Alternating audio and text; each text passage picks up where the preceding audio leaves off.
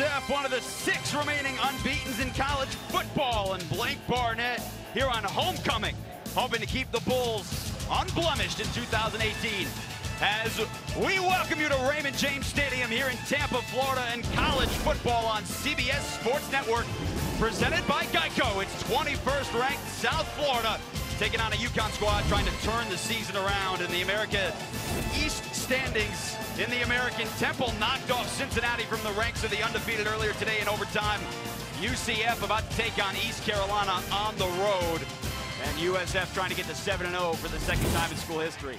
Hey folks, how are you? Jason Horowitz, happy to be alongside two-time Super Bowl champ David Deal. Happy to have you with us here in Tampa. David, undefeated is undefeated no matter how you slice it in October, but it doesn't mean it doesn't come without stress. 3 fourth-quarter comebacks for the Bulls. You watch some of their games, and it looks like 2 different teams in each half, and this is a game that this Bulls team needs to come out swinging and let it all go in the beginning, because there's no reason not to. We've seen what type of team they're capable of when they put things together in the second half. Now it's time to do it at home. Last week against Tulsa, though, that's not what they did, because they were down 24-10 in the fourth quarter. Blake Barnett had a couple of fourth-quarter touchdown runs, but the extra point on the first one was blocked. They needed a 2, they didn't get it. So with 1:03 to go, they got the ball back. They needed a field goal, hit Tyree McCants, and then Kobe Weiss from 22 yards out hits the game winner. But the big story, again, Jordan Cronkright, 4 straight 100-yard games. As an offensive lineman, this is the guy that you love to block for, because if you give him a seam or a crease and get him to the second level, he creates those explosive plays. And for this Bulls offense, everything in the running game opens up the things for the outside and what they want to do with these wide receivers. All right, as for UConn, certainly been a disappointing season so far. 1-5 defense. We're getting to throughout the broadcast. Historically bad pace, but they had a very rough bye week. Linebacker Eli Thomas suffered a stroke last Wednesday before a workout. He was rushed to the hospital. He was there until yesterday when he was released, and now he's back at home in Elmira, New York. David, how does an issue like that affect a team that is so young like UConn? For the players, it's very difficult because they're losing their leader. I mean, he is the vocal guy, he is the energy guy, and he needs to bring that in more than anything. Coach Edsall, their head coach, said, play each play like your last, and make sure that when Ian is watching this game and when Eli does, make sure you make him proud. Eli Thomas back in Elmira. Randy Edsall in his second stint with UConn. Meanwhile, Charlie Strong, year number 2 here at South Florida, 16-2. They started last year 7-0 and trying to equal that mark this year. USF won the toss. They deferred to the second half. And for the Bulls, black uniforms. The players didn't know about it until they went back in from warm-ups. They were hanging in their locker rooms. No South Florida team player has ever worn black until tonight here on homecoming. Short kickoff coming up to the 12, and the Huskies. Good return out past the 30, and UConn will take over on its own 32-yard line. It's time now for the Chick-fil-A starting lineups. And everything starts with the quarterback, senior David Pindell, 6 foot, 195 in his second year. Columbia, Maryland, began his career at Lackawanna Community College. Second among the American Athletic Conference quarterbacks in rushing. He leads this team, one of the 13 in the FBS in both passing yards and rushing yards. David, he's been hurt the last couple of weeks. He played on a gimpy knee, but now they say he's healthy after the bye. And what you love about him and being that dual threat, he forces a defense to play 11-on-11 football and guard and make sure they protect him with his legs to the containment. He throws on first down, and it's knocked away. Coverage by Mekhi LaPointe as we take a look at the Connecticut starting offense. Kevin Mensah's their starting running back. He's a good one. Experience on the offensive line, but Keon Dixon getting the start.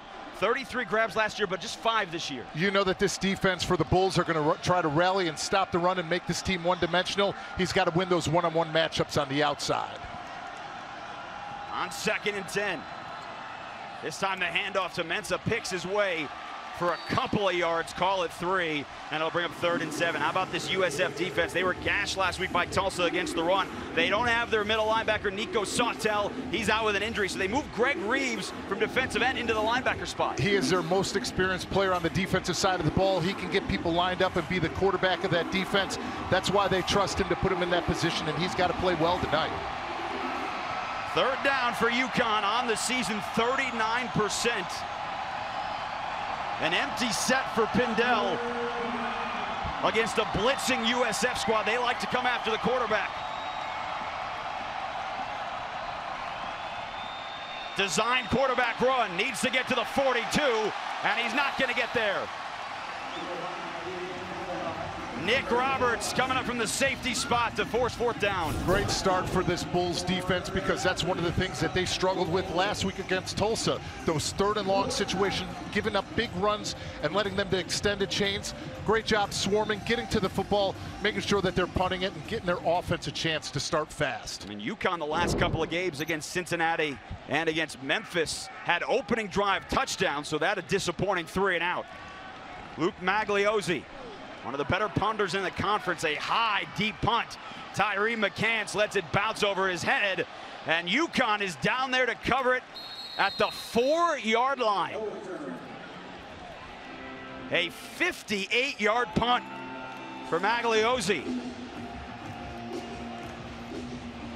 So USF will come out and try and start fast as we take a look at the USF Chick-fil-A starting lineups, and their quarterback, graduate transfer Blake Barnett, started his career at Alabama. Couple of seasons there, had one start before moving on to Arizona State. Didn't start last year behind Manny Wilkins, and here at USF, and now his 7th career start here in the Bulls. And he comes up firing on first down, and he's got a completion for 9 yards out to Stanley Clairvaux, the 5th-year senior out of Miami, Florida. What's impressed you the most out of Blake Barnett? I think just his ability to lead this offense and get things going early. And they go fast. It's Cronkright. He's got the burst and the big play out near midfield. Finally brought down by Tyler Coyle. But a pickup of 35 for Cronkright. And this is exactly what he brings to this football team. You give him a crease in the seam, he has that home run hitting ability to take it to the house. And again, they go fast, and again, it's Cronkright. Nothing up the middle. Caleb Thomas, one of the freshman defensive ends for UConn, making the stop. We've talked about starting fast. Well, this offense is really pushing the tempo. They're going no huddle. They're not trying to let this defense substitute. They want to make sure that they're the ones dictating it and being aggressive going forward, instead of how they waited till the second half for a lot of these games. 3 of their last 4 wins, they've scored a combined 23 first-half points. Barnett keeps it himself. Gash up the middle. Gets across the 40, and a first down for Barnett. Omar Fort, sophomore safety, might have saved the touchdown. Great job once again by showing misdirection, smoke and mirrors. You have the motion, you have the swing over. What does that make a defense do? Hesitate. And when Blake Barnett sees that, he sees the opening and takes the run. This time he hands it off to Cronkright, and he picks his way for a couple of yards. Eddie Hahn, redshirt sophomore linebacker, along with Kevon Jones is there. Let's take a look at the rest of the Bulls offense. Mitchell Wilcox, their tight end. One of the bigger mismatches on this team. This is a NFL prospect tight end. He overpowers defensive backs and safeties. He outruns linebackers. He is the matchup that they love to get the football to, especially in key situations. Second team all-conference a couple years ago. Barnett taking a shot on second down towards the end zone, and he let his receiver out of bounds. That was Clairvaux down at the 4. Here's the UConn defense, and tonight they got a couple of guys back from injury. Taj Herring-Wilson at corner, Marshae Terry as well, but Kevon Jones, one of the freshmen on this defense, they need to play well. The linebacker group is the group that needs to play the best in this game in order to get the amount of significance that they need to get those pressure into the backfield, and it starts right there with Kevon Jones playing right in the middle. He has got to make impact plays for this defense. He's off on this 3rd down and 6 for USF. Barnett feels the pressure, takes up the middle, and a flag down right there in the middle of the line of scrimmage, right in the area of holding.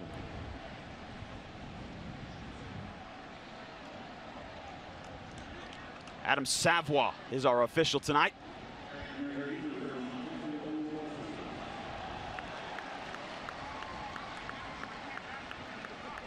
So personal foul, shot block, offense, number 78 and 74. 15-yard penalty, replay 3rd down. They got the center Brad Cecil and right guard William Atterbury with that. That means that one's holding up, the other one that comes and chops through. That is not legal, but when you're running that inside zone scheme and when you're not getting your hands off of that guy, you can't hit an unblockable, undefensible defensive tackle. Brad Cecil making his first career start, true freshman out of Jacksonville. And interesting that Randy Edsall decided to take the penalty instead of 4th down. So push him back to 3rd and 21. I was worried that USF would go for it. Barnett dumps it off. Wilcox through his hands and intercepted. That's Santana Sterling.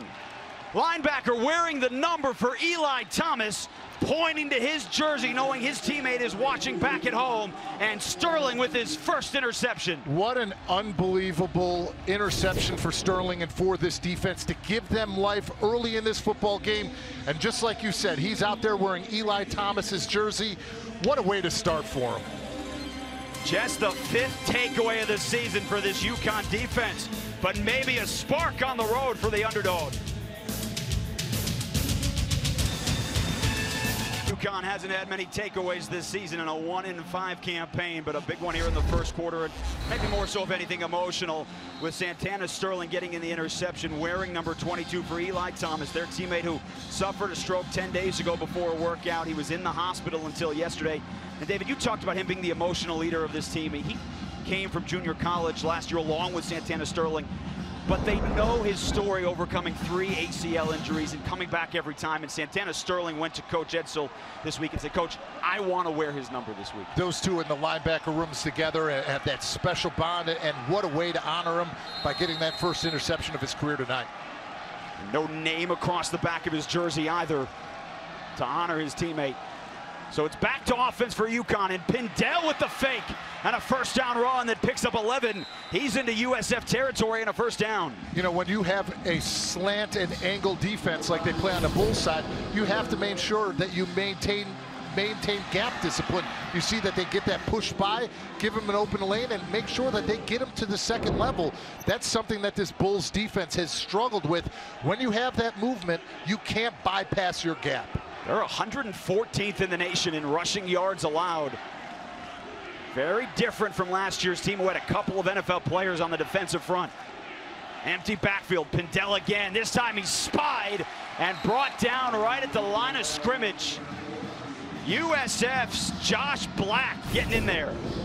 Josh Black got the start tonight when Greg Reeves moved to the middle linebacker, but there you see the stunt on the right side. You see the tackle and the tackle first, the end looping around, the end is untouched, and comes up with a big tackle right on the quarterback draw. And the other part to this too for UConn, David, is they are trying to eat up as much clock as possible. They know they've got issues on defense, giving up explosive plays. They want to grind this out as much as possible. On second down, the handoff. Mensah, a huge hole inside the 20. And Kevin Mensah finally pushed out of bounds by Mekhi LaPointe. Down to the 14-yard line, a 32-yard pickup. Left tackle Ryan Vandermark gets a nice push there in the zone scheme, gets that defensive end wide and gives a clear crease for the inside. And once again, the Bulls defense has not stopped the bleeding and stopped the run game.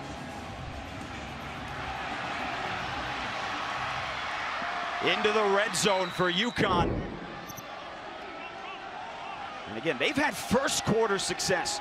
Talking to Randy Edsall this week, it's when they get down in games that they struggle, but they have moved the football early in games.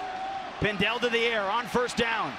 Hits Hergy Mayala streaking across, and a shoestring tackle down at the 10-yard line. As the Huskies are into the red zone, brought to you by Verizon. Just the 20th trip this year for David Pindell and his teammates. Scored 68% of the time with touchdowns. Now they've been down in games large, so they haven't really been settling for field goals. But this is a game they got to score touchdowns. No question. This is a game that they can't settle for field goals, not only for the game, but for the confidence of this offense. Pindell the handoff. Hall opens up. Mensah's got a first down and a touchdown. Kevin Mensah breaks it through the middle for 10 yards, and the Huskies, the underdog on the road, up early. That is the one thing that we knew about this UConn offense. It's not that they didn't start fast, it's just about finishing and staying within games. So what a great start for this UConn offense. Being able to build off of the takeaway in the defense, drive down, running the football, and imposing their will on this Bulls defense. They had a battle for kicking this week. It's Clayton Harris, the freshman, trying the extra point, and he knocks that through. So, nearly middle point of the first quarter. It's UConn on the road off the bye week, thanks to the interception of Blake Barnett. And Kevin Mensah caps it off with a 10-yard score.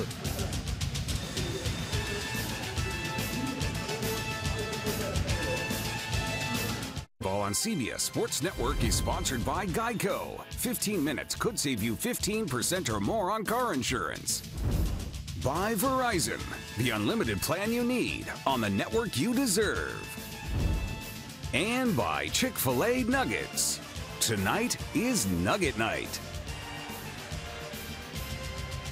Those are the drawings of the new USF Football Center that they plan to break ground on next year and hope to have it completed by 2020. A $40 million facility here in Tampa, Florida. They'll worry about that next year. They're undefeated right now, but they're trailing a UConn team and Kevin Mensah of a 10-yard run. 7-0 here in the first quarter. Off the interception from Blake Barnett, right down the field for this UConn offense. What a great way to start for the UConn football team. They said that they needed to come into this game, build confidence early, and what a way to start. Getting an interception on the defensive side of the ball and driving right down with a scoring drive. Noah Iden drives it back to the 3-yard line. Coming out Antoine, and just across the 20-yard line. Let's go back to USF, take a look at the CDW eye vision for the Bulls offense. This is one of the things that you love about this offense and how they run it. It forces a defensive end to make a split-second decision. Look at that time, he takes it inside with the running back to Cronkite. Barnett takes it and keeps it. Here we go once again, that split-second hesitation. Defensive end is upfield too much, keeps his eyes on the quarterback, hand it off inside, and a huge run touchdown for Cronkite. And with this offense, with what they're reading, are you see him getting better week by week? No question. They're definitely getting better because they're not only running the same play out of it, but they're adding more wrinkles and twists to it. Cronkite breaks out of a tackle, picks up 11. His helmet came off. He'll have to go to the sideline. Let's take a look at your keys to the ball game. Well, the one that we started with, the USF offense, get on them early. That is something that they did not do. And for the UConn defense, they cannot give an explosive play up to this football team consistently because that's not going to keep them in this game. Well, they just gave up another gash for 9 yards. That's Johnny Ford, true freshman out of Miami, 5'5", 168 pounds. They love his speed and his ability to wiggle in the hole, and he gets it again on second down. Trying to push his way, and he's driven back by Travis Jones. 57 for UConn, all 350 pounds of that freshman. Oh, that is a big freshman up front. But when you're in there and you're playing that leverage, you need to make sure that you get your pads lower and keep those offensive linemen off of your linebackers. That was enough for a first down, though, so he did get the push. Randall St. Felix in motion. Barnett on first down. Out of the pocket, looking for Wilcox down the field, intercepted again. It's Omar Ford, step for step with the tight end. His first interception of the year, and the second takeaway for UConn in the opening quarter. Well, we talked about USF having to start fast offensively, but that is definitely not the case with back-to-back drives with interceptions. Blake Barnett, just 5 picks on the year, but 2 here in the first 8 minutes of game number 7.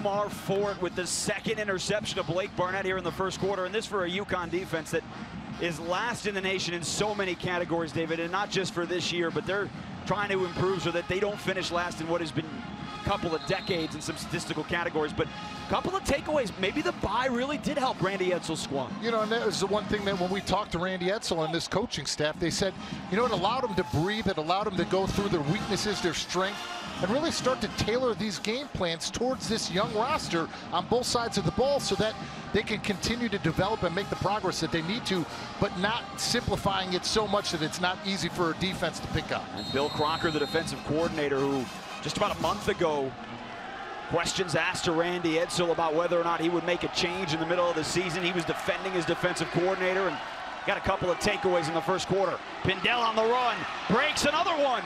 David Pindell takes it out to the 41-yard line. He picks up 18 and a first down. One thing that you want to make sure is that you edge the defense if you're getting it out to the perimeter. And Eric McClellan, the tight end, actually does a double duty. Comes in, seals inside, and then is able to kick back to the outside, too. So That's exactly what you're looking for in the running game. It takes all 11 in a time to get it done, especially when you're getting to the perimeter. Bindell, 31 yards rushing on 4 carries. Already 78 yards on the ground for UConn. Bindell this time to the air. Open McClain. He's got the grab down to the 35. Beautiful touch from the senior quarterback. Look at what happens when you're able to run the football. Get a little bit of play action in, and that is exactly what this offense needs to get going. If they can run the football and get this over-aggressive defense to step up, that's what's going to open up passes down the seams and across the middle, just like that one. And that was behind Greg Reeves, who again is getting the start at linebacker for the injured Nico Sautel. Got hurt last week in the Tulsa game. So quickly into USF territory. And the run again for Mensah to the 30. UConn's off to this great start, which is as much of a key as anything for a 1-5 ball club. It really is. It's obviously, we know that what they're trying to do defensively is make this team one-dimensional. But if you do that and you can win one-on-ones outside, that's what's going to stretch the field for this offense. And for the USF defense, once again, what we said, make them one-dimensional. Right now, they have not done it because they're still running the football very successfully against them. Tyreek Beals into the ballgame for UConn. He's the receiver at the bottom of your screen. They run away to the other side. Reeves chasing down Mensah, and he'll escort him out of bounds at the 30 with a flag down at the 31. That's another thing UConn cannot have happen, penalties. Holding. Offense, number 1. 10-yard penalty. Replay second down. That's on the receiver, Herji Mayala, the senior out of Montreal. Last year, their leader had 651 yards receiving. Much more of a possession guy this season. He most certainly has. You know, that's where Kyron Dixon has to play well in this game, because when Herji Malaya gets those man-on-mans at the outside, that's not playing to his strength. He is a more zone player, not a possession player. So when he can get inside those schemes, and if they do play zone, which they don't play a lot on USF, that's what's going to give him more opportunities. Now, you'd say UConn has a hard time playing from behind the chains, but they've been getting 10, 15, 20-yard plays so far here all night. Bindell takes up off the middle, and again he's got a big hole. Had some more space, cut it to the outside. Maybe the wrong decision. Vincent Davis, the true freshman at nickel, came up to make the stop. You can see that they're looking to the passing game, but no, he's running it right away. A QB draw, you see the fullback take it inside. But that's the thing that this defense needs to make sure that they continue to contain him inside the pocket and make sure that when those defensive tackles press inside, that they don't get too far upfield and give up an A-gap run. Third down off the interception of Blake Burnett, his second of the opening quarter. They need the 25. They run it. That's Xavier Scott, and he falls forward maybe for 2. So now a decision here for Randy Edsall, because as he told us this week on our call on Thursday, he has confidence from his kickers from 50 yards, but both of them have been dealing with injuries. And that is definitely something that you're worried about, but look at what they're going into right now. They know that this is a game that they cannot afford to play timid or scared, and they're going for it. Look, you're 1-5, a season in which you're trying to completely turn around. You're on the road against an undefeated ranked team. So 4th and 8 here in the first quarter. Bindell's got plenty of time. Open receiver, and he missed him. Keon Dixon streaking across the field. Mike Hampton was trailing in coverage, and UConn turns it over on downs. Nice job by the offensive line up front. They're running stunts by the defensive line that's picked up. Ball was just overthrown. So Charlie Strong's team avoids the bullet on the Blake Barnett interception, and they're back on offense, down a touchdown here in the opening quarter.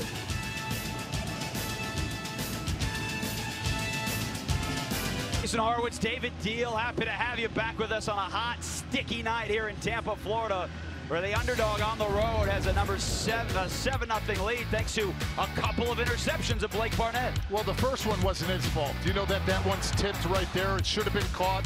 So there you give that one to him. But this one is clearly his fault. You're breaking contain, you're throwing it down the run. You've got to get that ball to the perimeter, to the outside, to where Wilcox is the only one that could catch that. 2 of his first 3 passes tonight were intercepted. Now, they have had success running the football. 72 yards on 7 carries.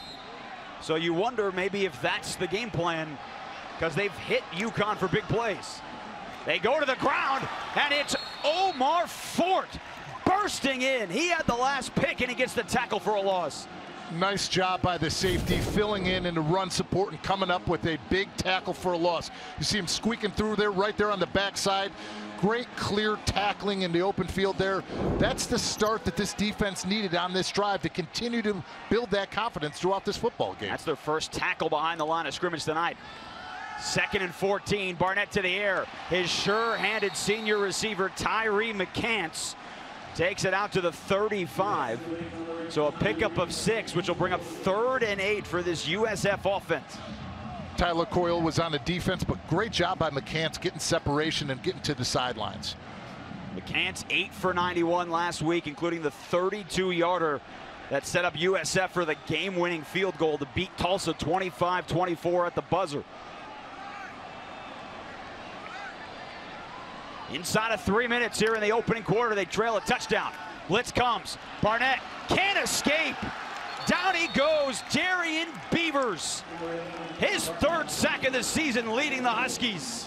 I love what Coach Crocker's doing on the defensive side of the ball. He is not playing timid or scared. You see the safety blitz early on. You see a blitz add-on right now by the linebackers. They're coming after this Bulls offense, saying, you know what? We've seen the way that you've played in your previous games. We're going to dictate the tempo of this football game early and continue to thrive. Flag before the punt from Trent Schneider. False start. Offense. Not all 11 players were set for a second prior to the snap. 5-yard penalty. 4th down. Well, USF came out tonight in the black jerseys for the first time in school history. And since then, really nothing has gone well here in the first quarter. I hope it's not the black jerseys. I wore for the Giants red jerseys 5 times in my career. 0-5. Never worked out for us. Fair catch from Kyle Buss. And so UConn, its 4th possession from its own 27. Tomorrow night at 8:30 Eastern, saddle up and watch the PRCA's finest compete in Texas at the All-American Finals presented by Pendleton Whiskey, only on the 24-hour home of CBS Sports. Well, not the Cowboys here at Raymond James Stadium, home of the Buccaneers. You and I took a little tour earlier, tried to get on the pirate ship. It's amazing they said no. I was shocked about that. Well, when you ask to fire the cannon, of course they're going to tell you no. Why take away my fun? UConn up 7-0. Couple of minutes to go here in this opening quarter. Bindell keeps it, dumps it off, and it's knocked away. That play had disaster all over it. Ronnie Hoggins Jr. coming up. He is there, do everything in the secondary. You talk about a Swiss Army knife with his versatility. He is all over the field. He is the vocal leader on defense. And once again, what is he? He is also the playmaker. 15 interceptions in his high school career.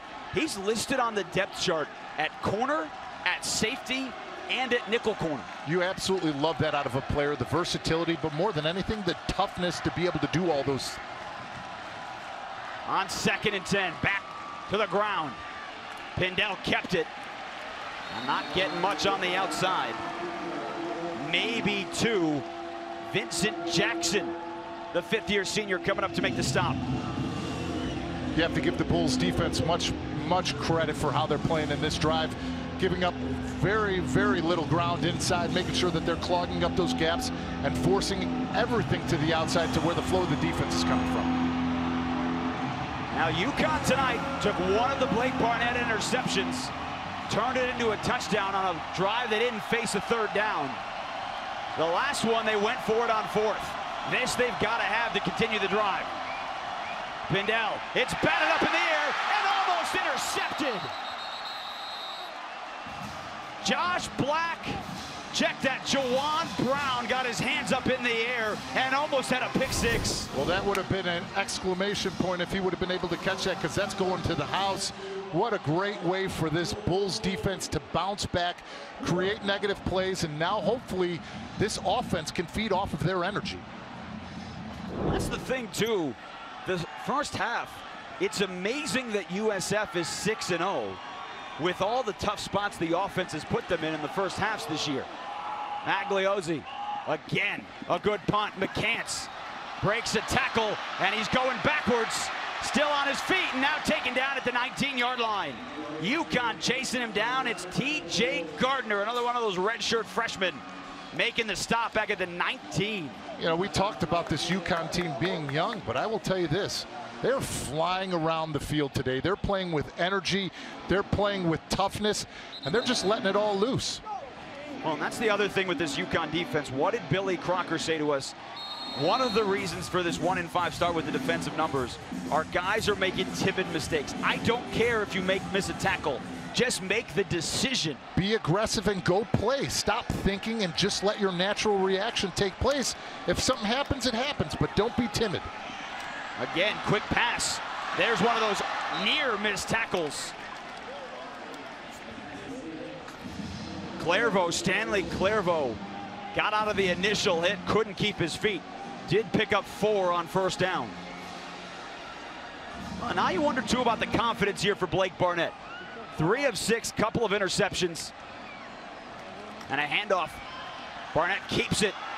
Breaks out of tackles himself. And the 6'5" quarterback out to the 40. He picks up 15 on a first down. Well, that's definitely a way to build confidence back in yourself, is by running the football and running through contact, which he's doing right here. You see coming up again, Omar Fort was the one coming in to make the tackle, but he tackles the running back who does not have the football. And you're 100% correct about Barnett, about building that confidence, because if you think about in the first half of games this season, 6 touchdowns, 7 interceptions. Go to the fourth quarter, 4 touchdowns, 0 interceptions. So you know that he is not a fast starter. But having said that, you know how important it is to protect the football and not give away turnovers, especially when you're in the position that you're in right now. Omar Fort, the injured UConn Husky. And he's back to his feet, walking back towards the UConn sideline.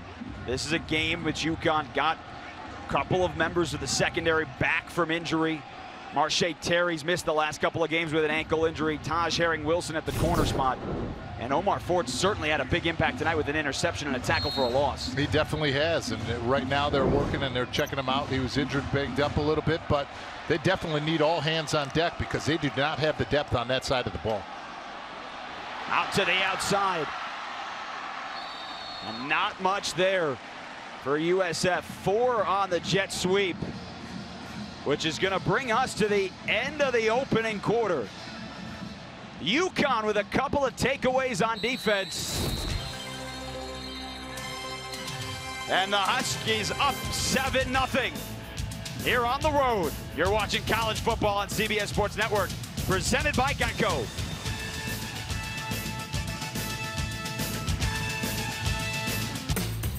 Unbeaten USF on homecoming as we take a look at the Go RVing road trip facts here in Tampa for USF, celebrating the week. They call it Super Bowl week. 22nd homecoming game tonight. All-time 12-9. And a good crowd on hand here at what they call Raymond James Stadium here in Tampa, home of the Buccaneers. They had the bull walk earlier. Team has been sluggish, though. It's been more of a walk than a run for the Bulls here opening quarter, trying to get to 7-0. But you could tell by the video footage of just looking at the fans, they're not going crazy right now because they've been through this before and they've seen their team come out on the good side of it. But having said that, offensively, they need to get things clicking. 2nd and 4 to start the second quarter. That's McCants breaking out of a tackle. He had the first down and now he steps out of bounds. So McCants in his effort trying to break the tackles lost a couple of yards. And so USF will face 3rd down. Getting the ball to the outside to McCants, trying to work with it, getting him the little swing pass out there. Once again, though, these are the things that continue to come up for this young UConn defense. The missed tackles, those are things that are going to hurt them as this game continues to make progress and they continue to throw that football outside and get it to their running backs. USF on 3rd down, 0 for 2 in the opening quarter. Barnett keeps it himself, and UConn read it the whole way. O'Neal Robinson, the true freshman safety. They love this kid once he adds some weight, and he forces 4th down. Just great job, alignment, assignment, discipline, because if there's a team that should know how this scheme is run, it should be this UConn defense because they face it up against their own quarterback. So great job by the UConn defense, maintaining doing their job and getting the offense back out onto the field. So Trent Schneider set to punt it away for the second time tonight. Kyle Buss, senior former Robert Morris wide receiver, transferred to UConn, back for the punt. And he calls for another fair catch, which goes into the end zone. So a 54-yard punt, but it'll come back out to the 20-yard line. And, you know, we talked coming into this game about Jordan Cronkrite, the star running back for USF. Blake Barnett, could he be matched by David Pindell? And so far here in this game, UConn's defense has allowed its quarterback to run the offense. Both of them are running the football, and that's where they're getting their success. It's not in the passing game, it's running the football. And that's something that, what we talked about earlier, is that what's going to build confidence for Blake Barnett and for David Pindell? We know that this is what he does. We know that since he leads them in rushing and in passing, that he is going to be a stronger runner, because that's what this offense needs and this offensive line needs. With the 39 tonight, he's gone over 500 rushing yards on the season. Multiple 100-yard rushing games for their quarterback, and he's taken off again on first down. Drilled as he gets just across the 20. USF's defense with a little extra as well. And this is a Bulls defense. They're one of the best in the country in tackles for loss. They play towards the line of scrimmage. Nick Roberts, one of their young players who they love. UConn going faster. Mensah patient through the hole. He gets it up to the 24. And again, it'll bring up 3rd and about 6 for this Huskies offense. And that's something when we talked to John Dunn, the offensive coordinator for the Huskies, he said, we have to stay consistent and patient with the running game, because that's what's going to help our offensive line ease into things. And we've seen other teams like Tulsa last week have success on that, especially in the second half. So Mensah comes off the field for this 3rd down. Xavier Scott, the redshirt freshman running back, is with Pindell in the backfield on 3rd and 6. Pressure off the edge. Pindell trying to get to the corner, running. Cannot get to the 30-yard line. He's shoved out of bounds at the 27. Josh Black, Greg Reeves, both over there to force 4th down. You know, and this is what the offense of the UConn team has struggled with. You see on the outside, Vandermark goes to reach, and when you reach, there's no way to punch and redirect Kirk Livingstone. So when you get to these positions, especially for this offense, they need to make sure that they're in 3rd and shorts, 3rd and 3s, 3rd and 4s, because if they let these defensive ends pin their ear back, it is going to be a long night. Already 2 punts tonight for Luke Magliozzi of more than 50 yards. This one's shorter, and McCants lets it bounce, and the bounce takes it down to the 20. So with the bounce, it goes 51 for the Australian punter. The undefeated team at home, trailing by a touchdown here early in the 2nd quarter. It's the 1-5 team on the road, up and touchdown against 21st ranked USF. Jason Horwitz, David Deal with you here in Tampa as we take a look at the Bud Light inside tracks. David, it's a UConn defense, 49 or more allowed in 6 straight games. That's the first time that's happened in 23 years. But tonight, at least early, it's been a completely different story for Randy Edsall. Especially when you're able to get 2 takeaways on that side of the ball. And not only was that the scourge, but coming into this one, they were also giving up 658 yards per game. So think about the way that this team has started on the defensive side of the ball. It's exactly what they needed. Now let's see if they can finish it. Barnett to the air on first downs, got McCants for 5. And to put that 658 in perspective, the next team in the FBS in terms of defense gives up 545 a game. That's more than 100 yards. Difference. And so you look at this UConn team off the bye, and you wonder, are they that different, or is it USF's offense just struggling again? Barnett through the middle, almost intercepted. Instead, it's caught. McCants through traffic. He carries defenders out to the 38 and a 1st down. Now, you want to test and see what your arm's capable of doing. That's the way to do it. He throws a dart in between 3 players and gets it to his go-to guy, McCants.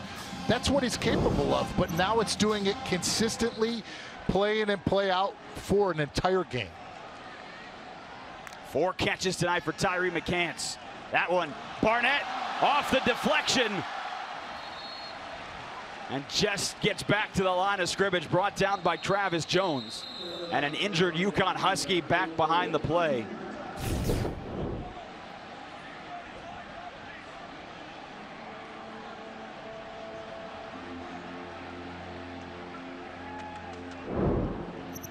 So that's Eddie Hahn, who made the deflection and then was taken out as he was coming back down. Redshirt sophomore linebacker from Monmouth, New Jersey.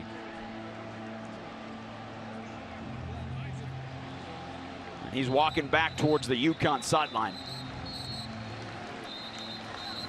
Blake Barnett is lucky that he was in the area, because that could have been his second tipped interception for the night. And you know, that is the one thing that you see on this UConn defense. They know how fast and how quickly he's trying to get the ball out of his hands.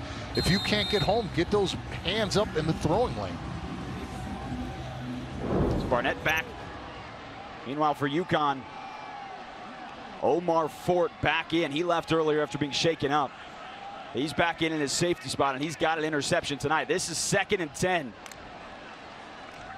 Blitz comes. Barnett throws where the blitz came from, and it's ruled a catch. Out to the 46. D'Angelo Antoine with the grab. Once again, they're bringing that blitz. They're sending it to the inside. Gets it out quickly, and I'm trying to see if that's a catch. Jernard Phillips went to the ground. He had his freshman Randall St. Felix open, and it went over his shoulder. Now there is a flag back behind the play. 27. 10-yard penalty, first down. That was called on Marcus Norman, who is starting his 28th straight game tonight. And when you sit here and we're talking and continue to watch this UCF offense, we've got to take into account that Brad Cecil is starting as a true freshman at center for the first time tonight. Demetrius Harris is their left guard, who is a redshirt freshman, and Donovan Jennings is starting at left tackle, which tonight is his 3rd straight start. So you look at the center to the left side of this offensive line, there is not a lot of experience up front. And we asked their offensive coordinator, Sterling Gilbert, is he concerned about it? Said they're good football players. They'll hold up. Barnett clutches, dumps it off, and a good tackle. Omar Fort on the running back, Jordan Cronkrite. Just his 5th catch of the year out of the backfield. And another flag. Ineligible receiver downfield. Offense number 74. 5-yard penalty, first down. And that is on the center, Brad Cecil, who you were just talking about. You know, sometimes when you're running these RPOs and when you're running the read option and he's slinging it out of there, you have a tendency to get upfield, just like we saw in that was called a penalty. And this promising drive that USF had to the 35 of UConn, all of a sudden it's 1st and 25 back at midfield. Cronkrite on the handoff, and he's wrestled to the turf. Travis Jones, that freshman defensive tackle in the middle. And again, that's all part of the youth of this Connecticut defense. 7 freshmen in a given time have started in the same game, including 5 true freshmen. Obviously, that's not a situation that you want to be in on the defensive side of the ball, but when you are forced to play these guys, what is the only thing that's going to make them better? Game experience, and that's what they're getting right now and throughout the season, and it's only going to bode well for them future in their career. And this is a spot they've got to get off the field. Up a touchdown, and USF with a 2nd and 23. Barnett, his 7th straight completion, but McCants can't get out of the tackle.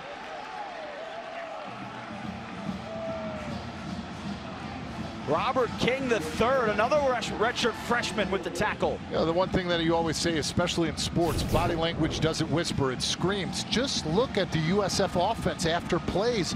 They're not playing with confidence. They don't have that energy. And right now, like we've said in this entire first half, the UConn Huskies are taking it to them. It's 3rd and 19, 7 minutes to go in the opening half. Wilcox and Solomon, their mismatches to the bottom of the offense.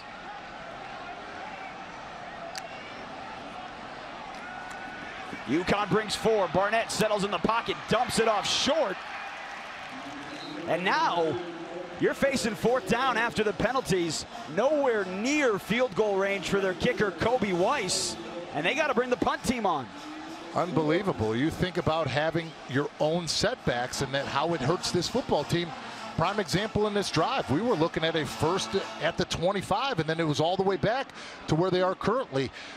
It doesn't matter how much talent you have on a football team. You can only overcome so many self-inflicted wounds in a drive. And they are one of the most penalized teams in the nation. Bus calls for the fair catch. And so UConn will take over deep into the second quarter, still with the lead on the road over one of the 6 remaining undefeateds in college football. Jason Horowitz, David Deal, happy to welcome you back to Tampa. We're one of the 6 remaining undefeated teams in college football, trailing here at the midway point of the second quarter, 7-0 UConn. It's a team in USF that, like UCF tonight, trying to get to 7-0. The Knights tied with East Carolina. They're in the second quarter as well. Clemson blew out NC State in a matchup of undefeateds, and then Alabama earlier today on CBS.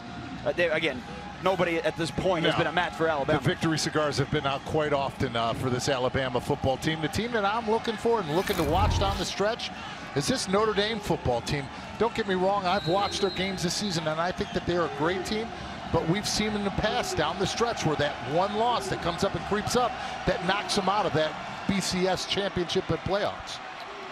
Mensah on first down, and a big pickup out towards the first down marker, 10 yards for Kevin Mensah. Notre Dame off this week, and then next week on CBS we'll take on Navy in San Diego. The thing that they said and they love about Kevin Mensah is get him north and south. Get him downhill to let him build up his speed, because when he does, he is a powerful runner. And that's something that they need to do, and they need to get him more involved in this football game as this drive in this football game continues, because the way that they're being successful is running the football. Quarterback design run, and Pindell picks up 5 yards. Nick Roberts, the safety, comes up to get him out of bounds. But again, they are the first down yardage on the drives that UConn has been successful. That's what's really gotten them going. And here's an opportunity, right? You get the ball deep in your own territory. Can you take clock and take the lead into the half? Talk about a huge momentum builder for this team if they can do that. But more than anything, they don't need to worry about that. They need to just take one play at a time, focus on that individually, because we've seen how negative plays hurt them throughout the entire season. Mensah the burst and a first down run out to the 31-yard line. He's up to 70 yards. This offensive line, you see the power, you see the pull. What do? They continue to move people out of their gaps and get clear running lanes. And again, Mensah cuts it upfield. Picks up 6 on the first down run. Roberts again comes up to make the tackle. Are you surprised with what you've seen so far here tonight? Yeah, you know what? Not necessarily. I think I'm more surprised about how I've seen the USF offense. But for this UConn football team on the offensive side of the ball, it hasn't been like this season that they've not been able to move the football downfield. It's just that with their defense, games have gotten so far out of hand that they're playing from behind, and they're trying to play 7-on-7 and one-on-one pass pro with their offensive line. Xavier Scott in for Mensah on second down. Maybe one. Kevin Bronson, Tyrone Barber in there to make the tackle. Their defensive tackles. And so now here comes up 3rd and short for a UConn offense that so far tonight is not converted on 3rd down. But when it's 3rd and 3, that's the great thing about having this mobile quarterback. You have still 2 options to either run or throw the football and still keep this defense off keel, because the fact that the dual threat is your best player, put it in his hands.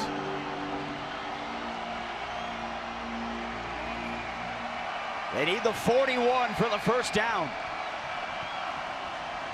Delay to Scott, and he's not going to get there. Wrestled down from behind. Xavier Scott chased down by Tyrone Barber, and it'll bring up 4th down. You know, that's something, a play call that I don't agree with. The delay draw like that. You know that that's something that this USF defense struggled with up against Tulsa, so you know that they've been focused about that. But not to mention, you've been the one that's been running downhill and being aggressive. Don't play passive now since it's 3rd and 3. Go after them. You have nothing to lose at this point.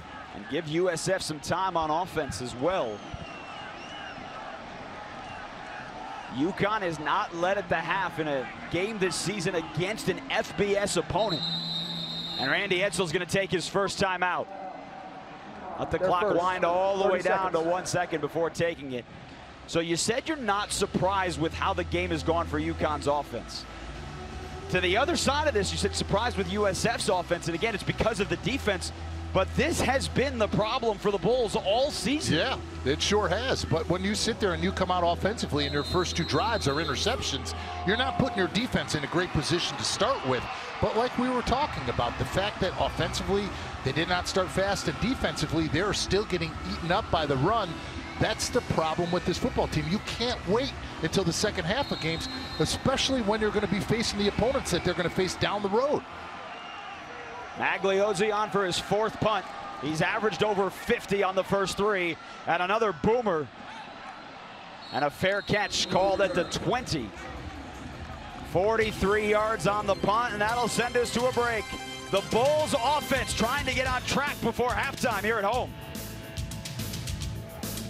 Surprising lead here at number 21 USF. Be sure to stay with us for the Verizon halftime report.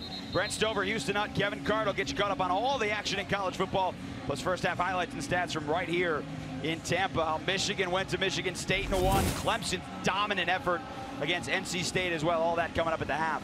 We've been talking about this young team for UConn. Those numbers are staggering, but David, it's the one at the bottom. 10 different true freshman starters on defense. Nobody else in the country coming into the weekend more than 3. We're talking about 17, 18-year-old kids playing right now up against an undefeated football team on the road. But the thing that we were talking about down the stretch and in their future of their careers, this is only going to make them better football players, and it's only going to make UConn better. Mitchell Wilcox, his first catch of the night on first down. And it's enough for a first down. It's a 13-yard pickup for Blake Barnett, who started 3 of 7 in this ballgame. And he has now hit 9 straight passes.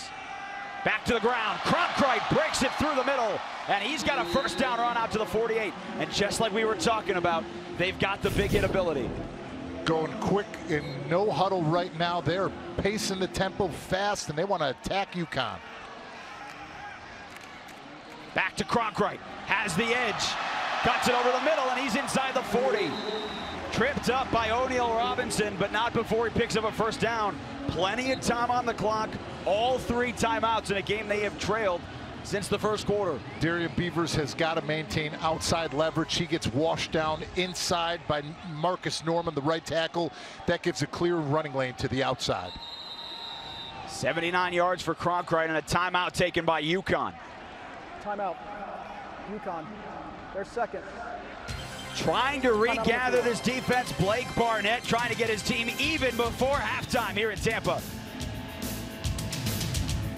USF on the move late in the second quarter for offensive coordinator Sterling Gilbert. In his second year here at USF, was with Charlie Strong for a season at Texas after a good season in 2015 at Tulsa.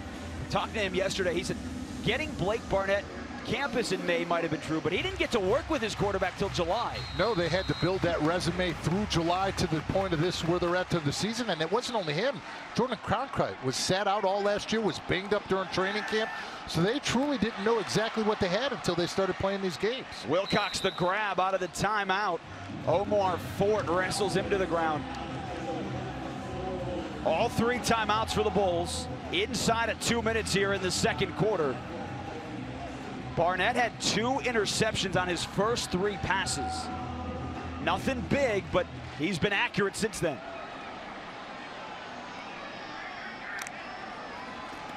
Back to the air, taking what the defense gives. Solomon has the first down to the 24, but Eddie Hahn wraps up the tackle. Once again, they're bringing that safety blitz with Omar Fort, but he's got to hold it a little bit longer. He showed and gave a pre-snap look to them that they already knew that he was coming. Get the ball to the outside to Solomon, and he was able to make an inside move. If he's able to break that tackle, that's going to be a touchdown with the safety blitzing.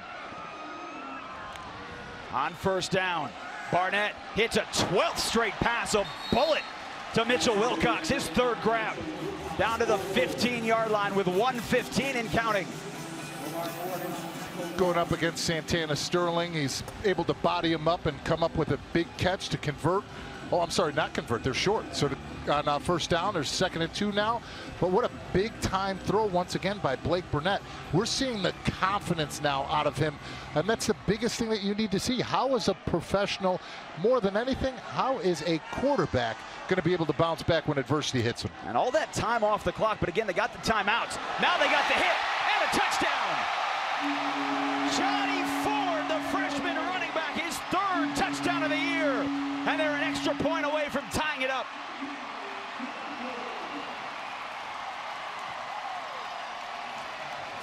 This is the type of drive that this USF offense is capable of having.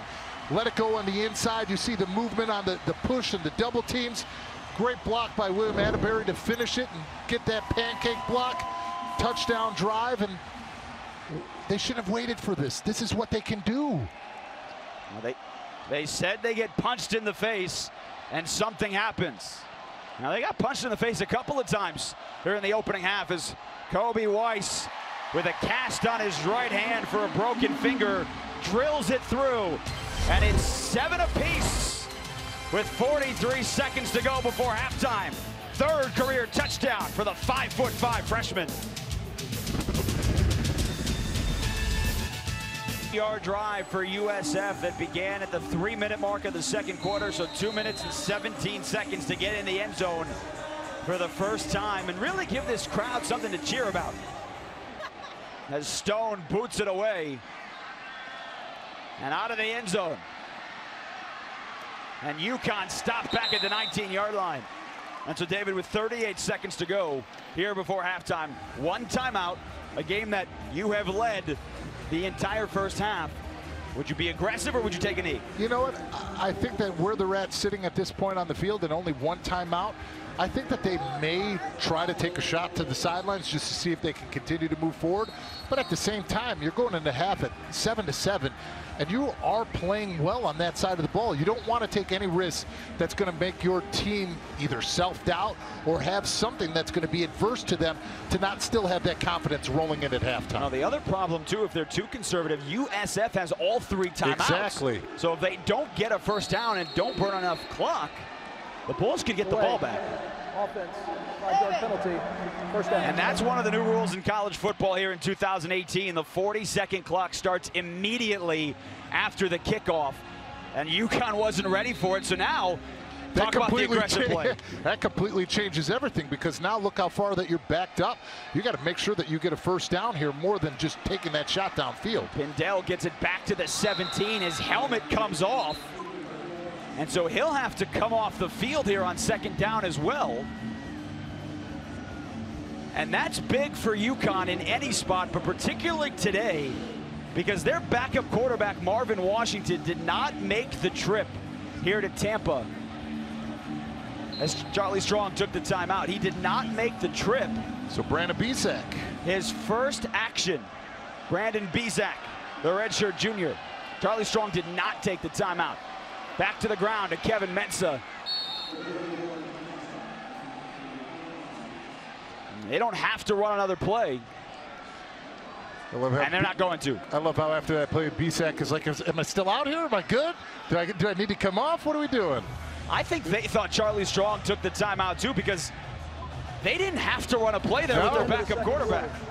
No, they didn't. You're surprised about that. As we are with the score as well.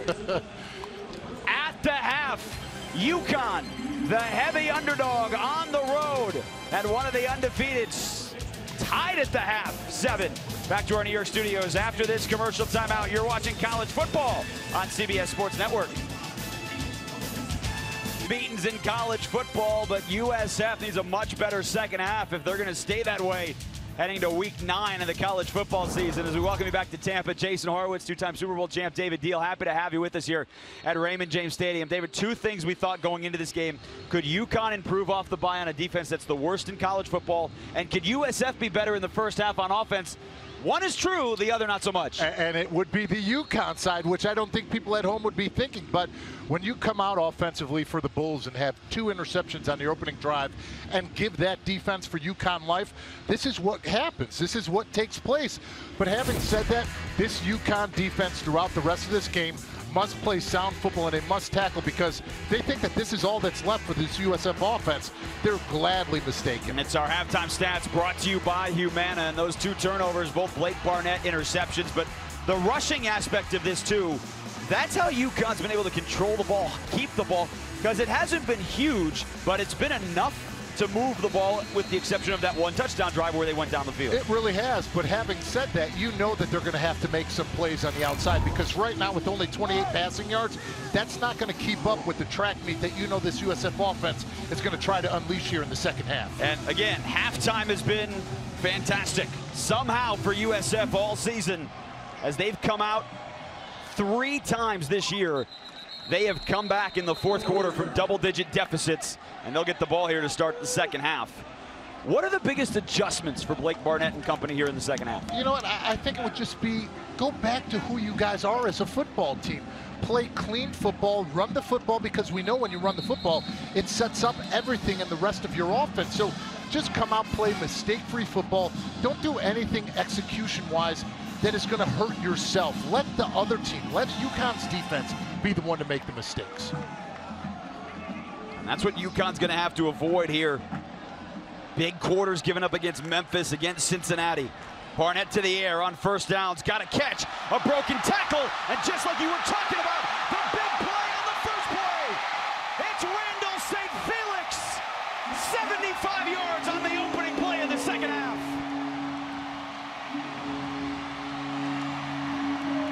It's exactly what we just talked about, Jason. All it does is take one explosive play for this offense to get things clicking. You see on the outside, the throw to the wide receiver, he gets it going. Ryan Carroll, the young freshman, unable to make that clean tackle. You see him make the contact, unable to wrap up, and right down the sideline, St. Felix with a huge touchdown to start the second half for the USF offense. It's the longest pass play of the season for the Bulls.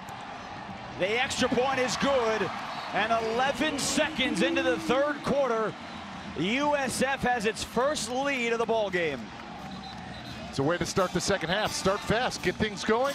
Sure enough, one play, one throw to the outside, key missed tackle, another missed tackle, touchdown down the sidelines.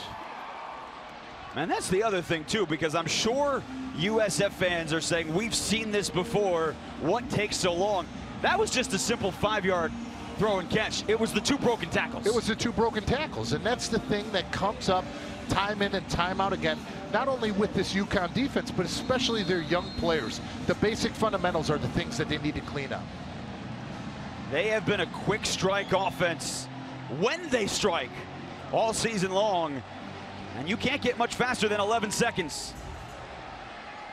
On the boot, the fair catch called for. Keon Dixon, remember that's a new rule in college football this year. And completed a fair catch. By rule, the ball is placed at the 25-yard line. First down. New to college football here in 2018. So now the pressure to David Pindell and this UConn offense, who again, on the ground, that's where they did their damage. That is where they did their damage. They did it outside and inside the seams. They made sure that they made this defense worry about him being a dual threat and being able to collapse and take things to the outside. But having said all that, they've got to find some foundation in the passing game. Pindell faked the pass, and here on the first down, he's got a big play. The quarterback all the way out to the 45 and a 20-yard scamper on first down.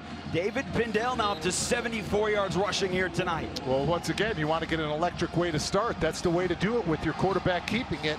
But like we said, now it is up to them to stay on task, stay on point, and continue to try to stay ahead of the chains, because when they have those self-inflicted penalties or negative plays, they're not good enough to overcome them. They run it with Mensah on first down. Spins out of the first tackle, can't get out of the second.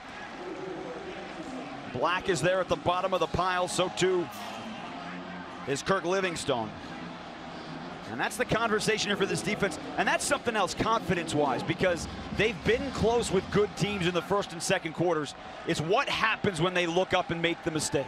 Exactly, and now how will they be able to bounce back? Are they going to overthink it, or are they going to play like they did in the first half and play without any recluse, without any hesitation, and play free? Mensah out towards midfield. Greg Reeves again getting the start tonight at linebacker for Nico Sautel, who is out tonight with an injury. And so third down here for UConn. They've gotten some field position, but they desperately need to convert here on third down. They desperately need to, because you know if they don't, this USF offense has that capability of, once again, taking it back to the house with only one play, one individual player, or an explosive play down the field at all aspects of their game. Play clock down to 5. Pindell gets off the play. Late blitz comes, gets out of the pocket, eyes downfield, and it's caught. Backup tight end Jay Rose, but they said he was out of bounds. He was beyond the sticks. Pindell kept his eyes downfield the whole time. They had the right call here, but what happened? A missed assignment up front by Nino Leon and Ryan Crozier, the center and right guard. They don't pick up the blitzing linebacker that they were sliding to. Gets the pressure on Pindell rolling out of the pocket. That was unnecessary. I'm not sure he wasn't in bounds on that play. That was certainly close enough to take a look. But they won't. And Magliozzi punts it away. And the fair catch called at the 10. Good punt again from the Aussie. 41 yards, pinning USF back deep. But the Bulls with a 75-yard touchdown to open second half, up a touchdown. Now USF set to get the ball back with a touchdown lead, but let's go back to that third down play for UConn, because it looked like Jay Rose, their sophomore tight end who's getting the action tonight with the injury to Tyler Davis, might have gotten a foot in bounds. And obviously you see the left foot's are still stuck in there, but the question is, would there be enough to overturn the call on the sidelines? Did he maintain control? Was there a bobble? None of that stuff was able to be brought up, and obviously UConn didn't have the confidence in the call to throw a flag to try to challenge it. But certainly close enough for the replay official upstairs to at least call down and take a look, but that didn't happen either. So after the punt, Blake Barnett back to work. Bobbled and incomplete. That looked eerily similar to his second pass tonight, which was off the hands of Wilcox and then intercepted. This one will bring up second down. He's actually had 2 of those, only one of them intercepted, but this is what I don't understand. You just had that explosive play to get a touchdown on your last drive. Why not come out and try to establish something once again with Cronkite to open up things to be explosive on the outside? That was Barnett's first incompletion after hitting 13 straight. They'll change this up. Cronkite tonight, 79 yards on 8 carries. Barnett back to the air. He's got McCants, breaks it to the outside, and he's got the first down. Tyree McCants pushed out of bounds by Tyler Coyle, but his 6th catch of the night gives USF a first down. We're just talking about how they're going to be explosive. You see it inside, they give a little fake, they throw it to the outside, to the 2x2 side, gets a spin out of the block and out of the tackle. Once again, this is the one area where UConn has to do better, is by making sure they get those tackles. I know McCants is big, but they've got to come up with a clean tackle. Well, you said how big McCants is. McCants is one of the largest receivers in all of college football, at least by weight. He's only 5'11", but listed at 240. We asked Charlie Strong yesterday, is he 240, and what did he say? No way is he 240, but you're sitting here looking at him. We're not showing him in a good light. He's breathing heavy right now, so you can't judge it off of that, but he is an absolute monster, and for Blake Barnett and for all of the quarterbacks that have been here, he is their #1 go-to target because they know he will catch it. Barnett deep down the field again! Big time throw one more time to Randall St. Felix, who caught the touchdown on the first play of the third quarter. Working that boundary again, gives a little shape, doesn't get any jam or hesitation at the line of scrimmage by Ryan Carroll, is able to run right by him. Perfectly placed ball by Blake Barnett, and another big play down the sideline. This one goes for 47. And just like that, on 2 grabs, St. Felix is over 100 yards tonight.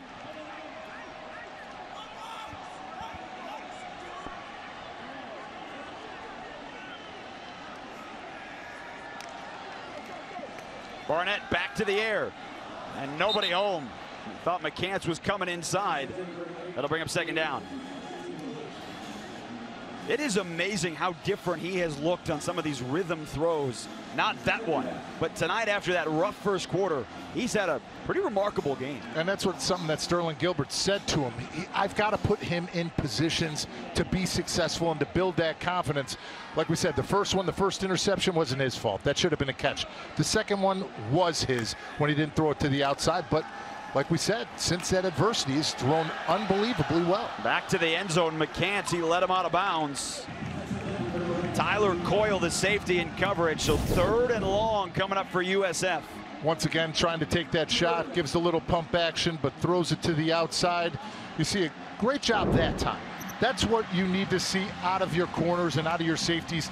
Tyler Coyle does a good job of what? Using the boundary as another defender. Make sure if that wide receiver is trying to run by you, use your body lane, use your body weight to get him into the boundary so that he can't make that clean, uncontested catch like we saw earlier.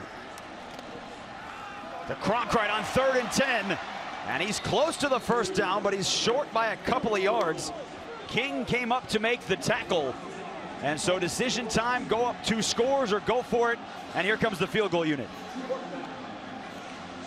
Obviously explosive throwing the football these last 2 drives, but once you do that and once you spread them out, that's something that where you can hit that inside zone running scheme, and that's where it plays on this offensive line to do their job. So Kobe Weiss, who hit the game winner last week at Tulsa, broken finger on his right hand. This from 35 yards out to put USF up by 10. And he missed it. Wide to the right. Had an extra point blocked last week and misses the opportunity to put him up 2 scores here early in the 3rd. So, UConn hanging around on the miss from Kobe Weiss. And the Huskies offense back on the field when we return.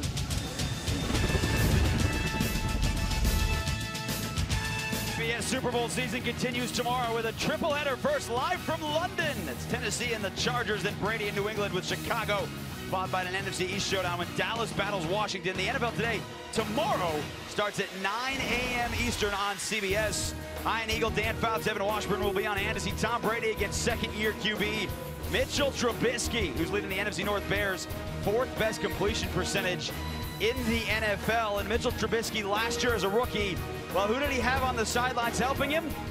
None other than UConn offensive coordinator John Dunn, who was an offensive assistant last year with the Bears before this year being the offensive coordinator with the Huskies. And then also he has ties back to North Carolina as well, and he just talked about how smart, how hardworking, and what a grinder Mitchell Trubisky is as a quarterback.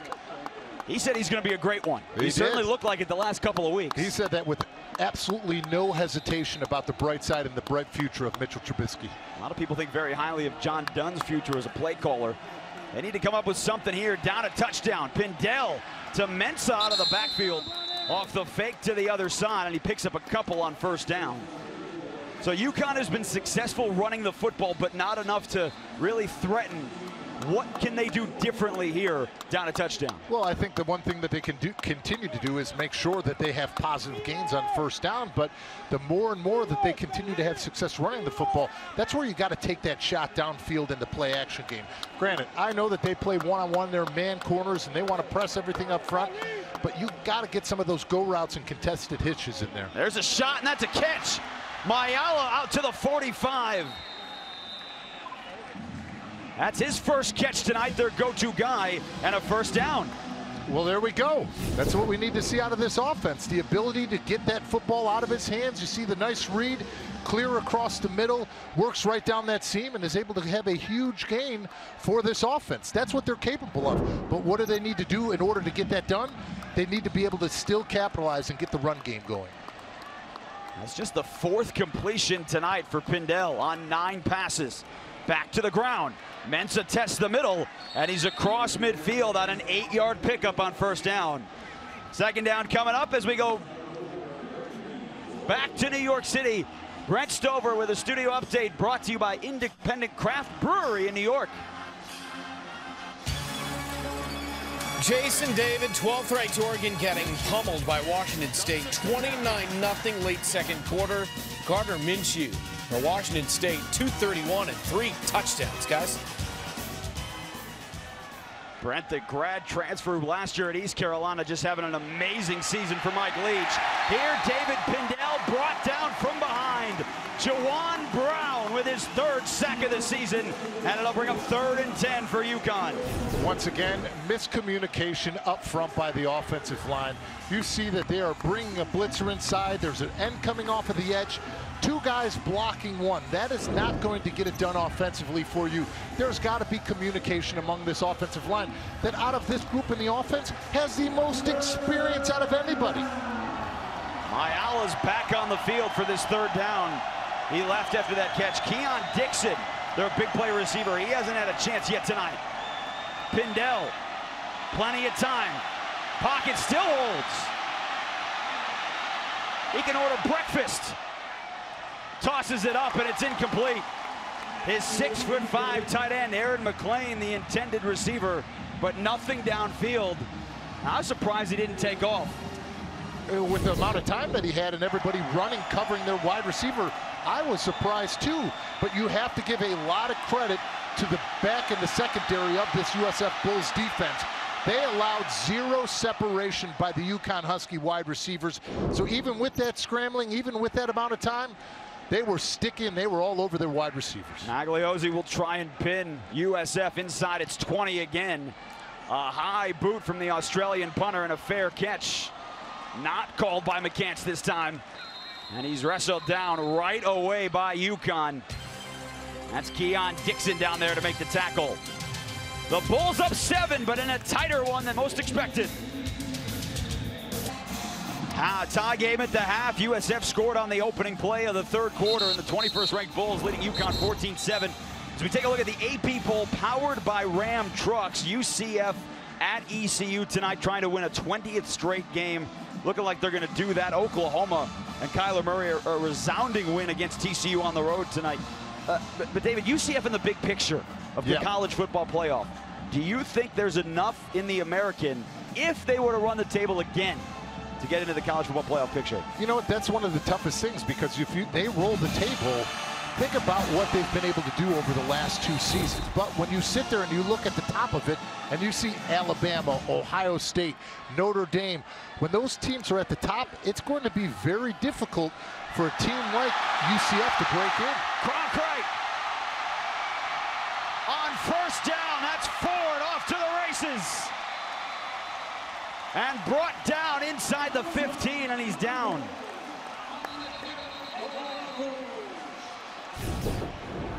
Injury timeout. Got an injury timeout, but look at that. The little jump back, the skip back.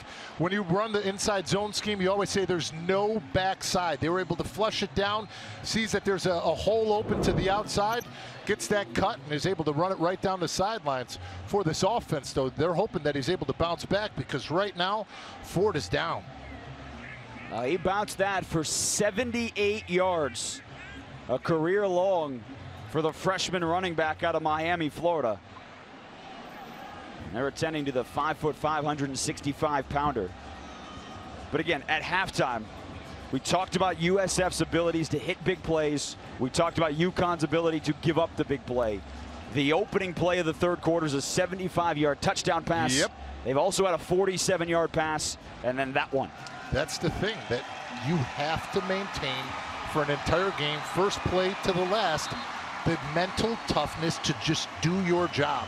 And that's one thing that when you see this defense and when you watch them on film, there's a consistent drive. There's a consistent drive, and then there's a drive that 2 or 3 people don't do their assignments, and they give up that big explosive play like we've seen in this game right here. And then lo and behold, you look up and all of a sudden USF is knocking on the door of 400 yards for the ball game, and in a blink. We're just not even halfway through the 3rd quarter, and they were nowhere near 250 in the opening half. So on 1st down, this time it is Cronkite trying the middle of that defense, still on his feet.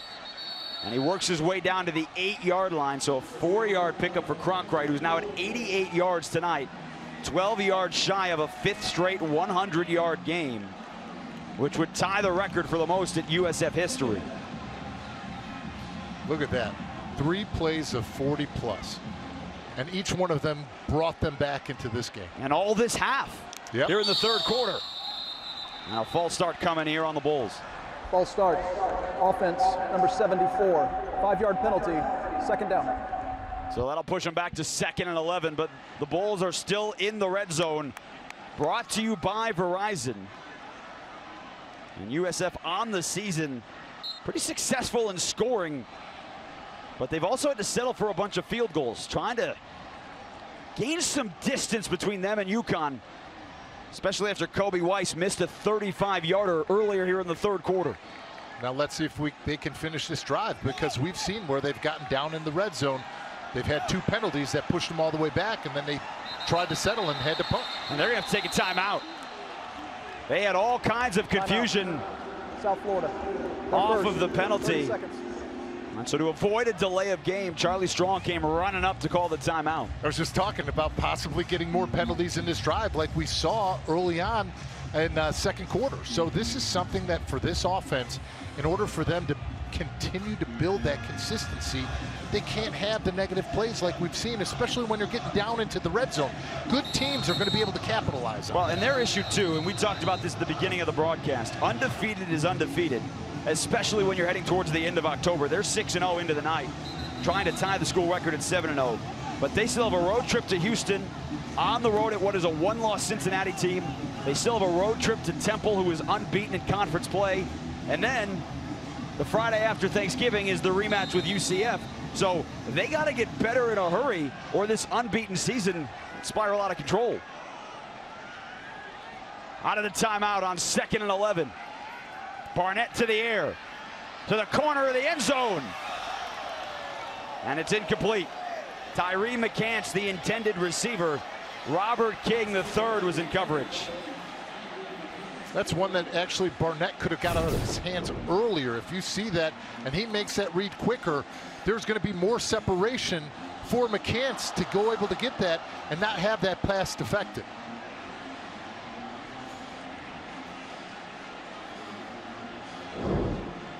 Tonight a touchdown run for Ford. He's being checked out on the sidelines.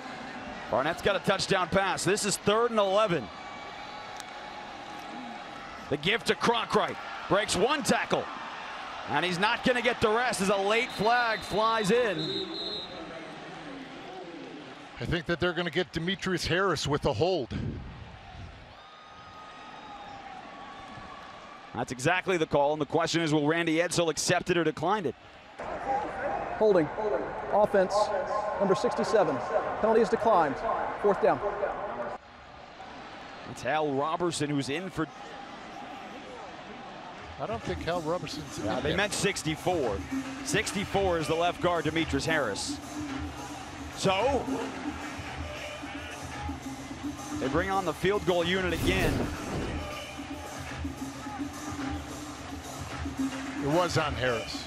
The hold right there. Feet get beat, hands outside the framework. Easy call for the official. And Cronkrite wasn't going to pick up the first down anyway, so Kobe Weiss, who missed from 35, this one from 30. This time good. So USF 17 unanswered points with 10 here in the third. And the Bulls with some breathing room. 6:07 to play in the third quarter.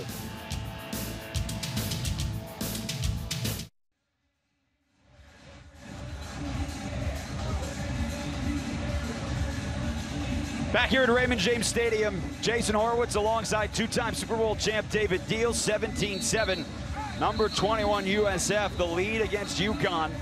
Huskies had a 7-0 lead deep into the second quarter before the Bulls ended on a good drive that took a couple of minutes right before the half.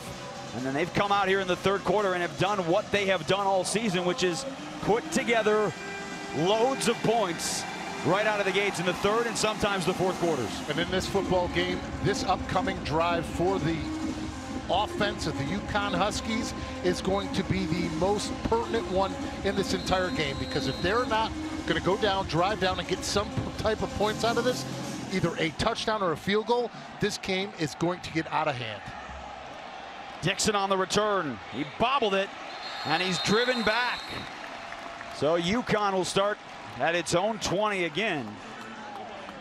A 3-and-out on the opening drive, and then they took advantage of a Blake Barnett interception, the first of two. 58 yards on 5 plays. They did it on the ground. They've moved the ball at times, but not more than 1 or 2 first downs in any given drive, and they haven't really threatened to score. Well, the problem is with that consistency, it's either a penalty here or a missed assignment here or a missed block here. Those are things that right now, when you're sitting here facing this football team in the second half, you cannot do. Pindell keeps it, and he's just not going anywhere. Black pushes him back, maybe a yard on first down.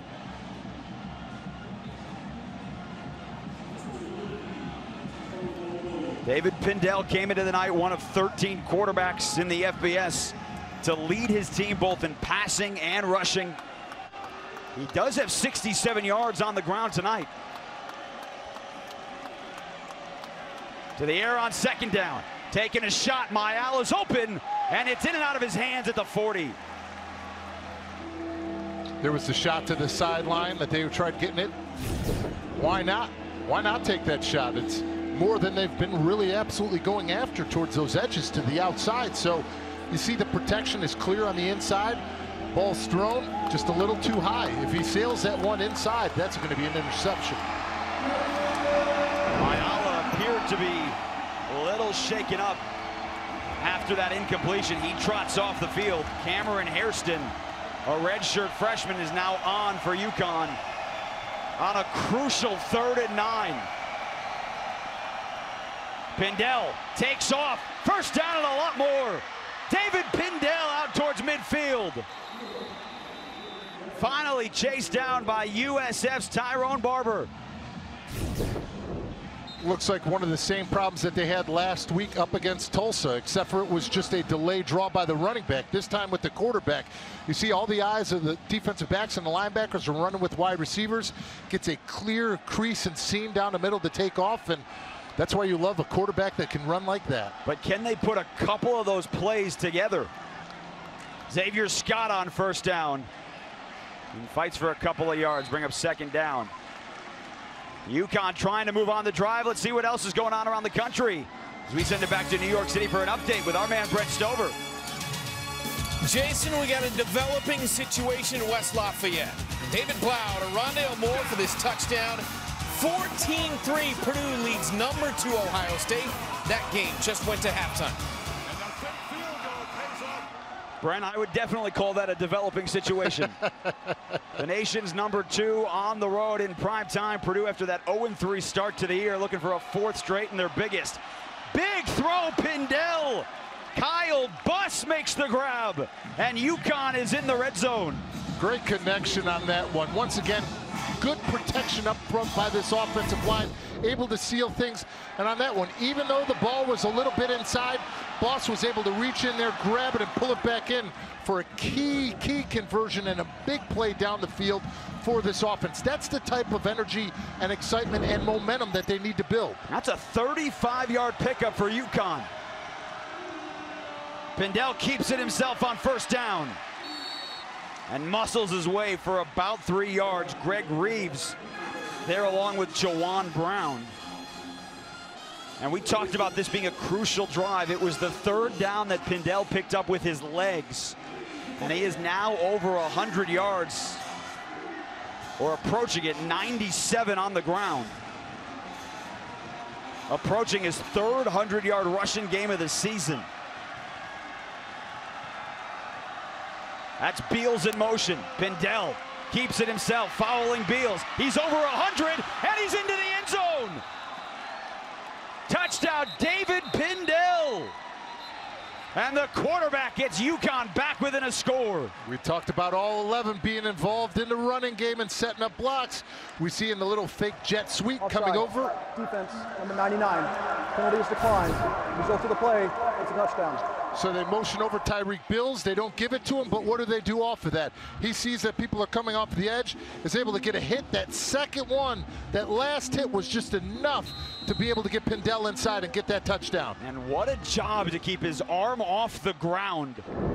Hand went down, but the forearm did not. Extra point, booted through by Harris. And UConn answers the field goal with a touchdown drive. The Huskies hanging around.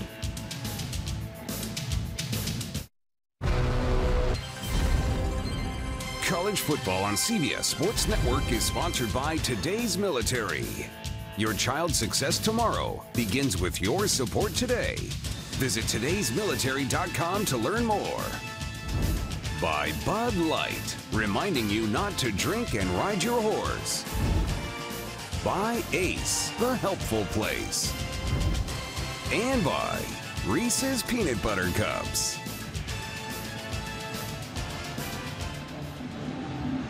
Hiding to kick it away for UConn after the 80-yard touchdown drive, and here comes USF. That's Antoine, and D'Angelo Antoine trying to answer, and pushed out of bounds at the 25-yard line. A 65-yard return. Check that, Jernard Phillips on the return for USF. Great job setting this up. You see that right now they have it going in the middle, but then they bounce it. Bounce that return to the left. You see key blocks on the outside, getting those double teams working upfield. Once again, a big momentum play for South Florida to come out and get their offense in scoring position. So how do you respond after UConn marches 80 yards on 7 plays? You set your offense up at the 25. It's a great way to do it. Cronkright breaks 1 tackle and not the second, but he picks up 5 yards on first down. And now he's up to 93 yards rushing here tonight. The transfer out of Florida, sat out last year, had 1 start in his 2 seasons with the Gators, but coming into the night, 3rd in college football at more than 151 yards per game on the ground. Barnett keeps it this time.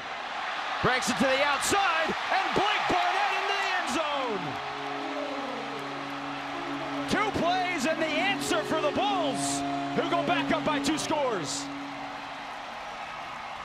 You could tell that the tempo, the speed, and the pace of this offense in the second half has started to wear down the UConn defense. You see them slipping off of blocks. You see them not maintaining discipline in their gaps or making sure that they're the edge defender. They get a clear-cut quarterback rollout keep right to that left side, and that's something that you cannot let up when you've been playing so well to keep yourself in this game. Weiss hits the extra point. And the same play that got them back into the game against Tulsa last week gets them up by 10 here in the 3rd quarter. It's the way that you want to get this thing rolling. If you can get those play action passes on the outside, you get the big runs going. And now Barnett, the quarterback, is having a great time running the football. I can't wait to see what they do their next drive. Charlie Strong probably just wondering, what takes us 30 minutes? They had 3 points last week against Tulsa in the opening half. We asked him this. And he said, I have no idea. He goes, why? I don't understand why they have to be the first one to throw the punch and we have to sit back and then be able to be the ones to retaliate in the second half. So 17 3rd quarter points here for USF. Blake Barnett closing in on 240 yards passing. He's also got 54 yards on the ground.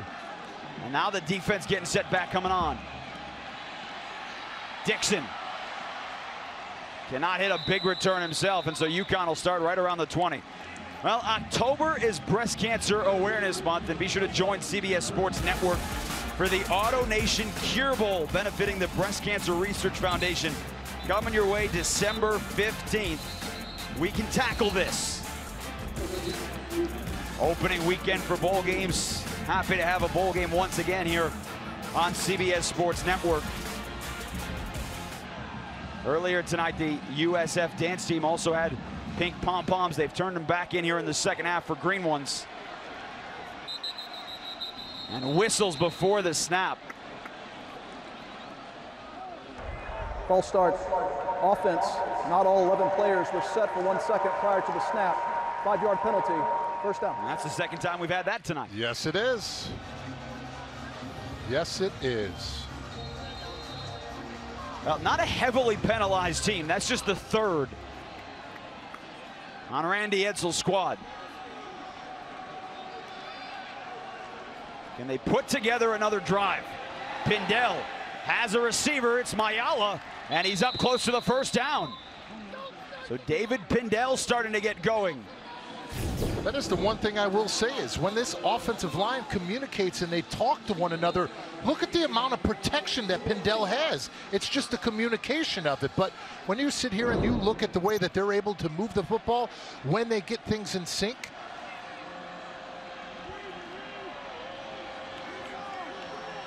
they picked up 14. Mensah on 2nd and 1. He's got the first down. And that's a big play. It is. Because after the touchdown and then the penalty to have 1st and 15, to be able to move the sticks and keep the offense on the field is huge. Especially when you're backed up and you know the magnitude of, once again, where you're at and the way that your defense is playing right now as well. So for this offense to be able to overcome that, that is great. But now let's see how consistent they can be on each and every one of these plays for the rest of this drive. And the Huskies have run the ball for more than 200 yards tonight, and the third quarter's not over. Here comes more. Pindell takes off again and leveled at the 39-yard line. Coming up to make the stick, Mekhi LaPointe. They continue to once again get things set up with him having that little bit of delayed draw. It allows their offensive line to get a little bit of more time to get that double team and get the movement. But also, what does it allow them to do? Get the running back through the hole to be another one to set up the block for him to get through. Approaching a minute to play here in the third quarter. The Bulls leading by 10, trying to stay undefeated. Mensah cuts it back in the hole, and he's up to the 45 for a first down. Greg Reeves brought him down. But through the middle, it's been the same spot of the defense that UConn has attacked. And it's the same thing that this defense faced last week against Tulsa. Just continuing to push it, stay consistent with it, and all of a sudden, one of those may break into a big touchdown run. That's what UConn is banking on right now. They're staying consistent with the running game, which is allowing their offensive line to get the protection in the passing game they need. Now let's see if they can capitalize and get a big explosive one out of it. It's the backup tight end Rose in motion. Pindell keeps it again, this time 2 USF players there. Nick Roberts coming up out of the pile. And UConn does not have to run another play if it doesn't want to. They have stuck with the number 21 team and the undefeated Bulls all night long. And they're going to head to the fourth quarter with some momentum and the ball around midfield, but trailing by 10 to the fourth. Which, if you are UConn, you are perfectly fine with where you are at right now, staying competitive and fighting and getting this game into the fourth quarter. That's the end of the third quarter with USF leading UConn 24-14. You're watching college football on CBS Sports Network, presented by Geico.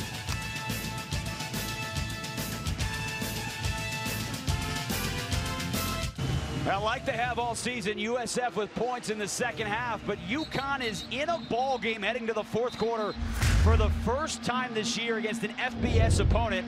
As we take a look at the Chick-fil-A game summary, yes, USF scored 17 and put up a ton of yards in the third, but UConn's not going anywhere, David Deal, and their quarterback, David Pindell, has had a good ball game. They've kept swinging. Their defense started off getting them takeaways to start in the first half. And now let's see if they can finish this drive. They've been having some great runs like we saw in the 3rd and 9 with Pindell. They've had some crossing routes taken down to move down the field. Now let's see how they can continue to build, but more than anything, be consistent in this drive. Pindell to the air with the first play of the third, taking a shot, and it's intercepted. Nick Roberts with the pick for the Bulls, and a lot of green in front of him. Roberts looking for the pick six. Finally brought down at the 16-yard line. The redshirt freshman with his second career interception, and a huge one for this USF defense. Well, on that one, Pindell is trying to get it to the outside, but he does not put enough on it. You know that the safety is going to be coming and breaking from the inside, so if you do throw this, you get it all the way to the outside, to the boundary, to where your crossing route receiver can either get to it or nobody gets to it. Off his back foot, not the best offense offer, and Roberts really giving USF great momentum. Roberts keeps getting better and better, and you remember, he had that interception for a touchdown to beat ECU. Ford off the injury. One plays into the end zone. Johnny Ford's second touchdown of the night. And the undefeated season's looking good early in the fourth. Special teams get you in position, touchdown. Defense gets a takeaway, touchdown. Just look at the blocking, the fight, the effort, and look at even on the outside. Darnell Solomon to finish it off with the block on the corner. The interception thrown by Pindell sets up USF. And Kobe Weiss with the extra point, making it a 3-score game. School record tying 7-0, looking good for USF. Thanks to Nick Roberts and the defense, coming up with a huge play.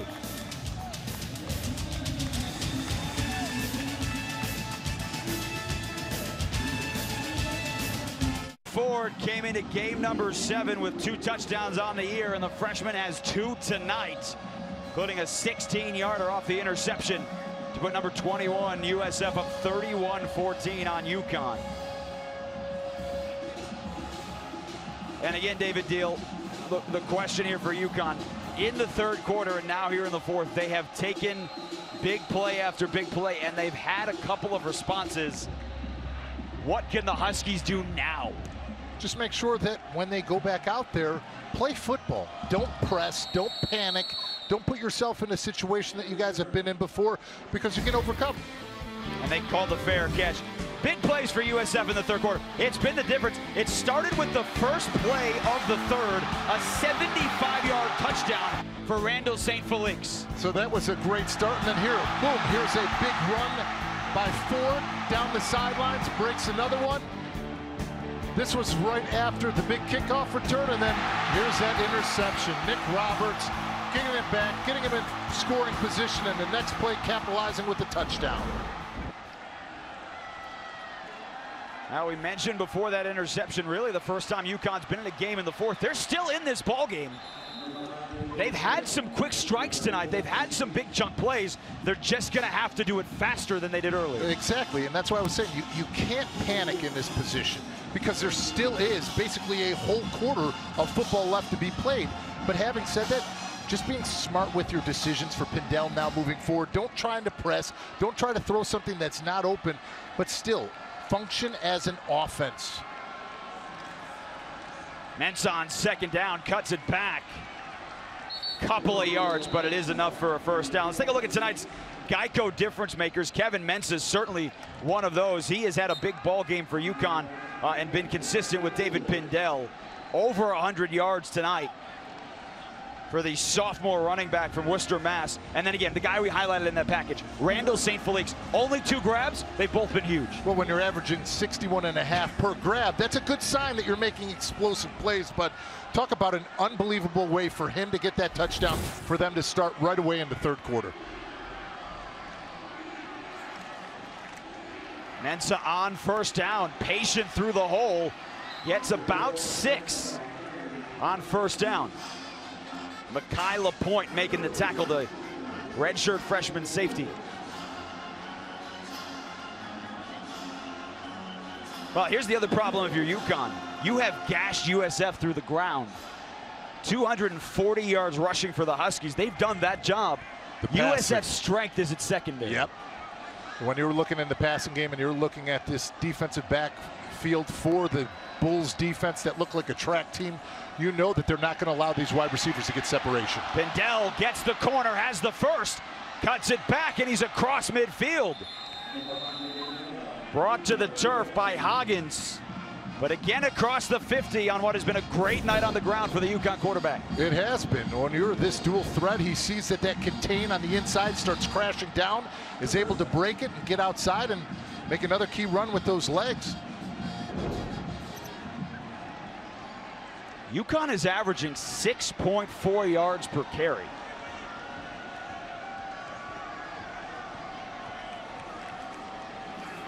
Mensah gets this one, puts his head down. His helmet is ripped off.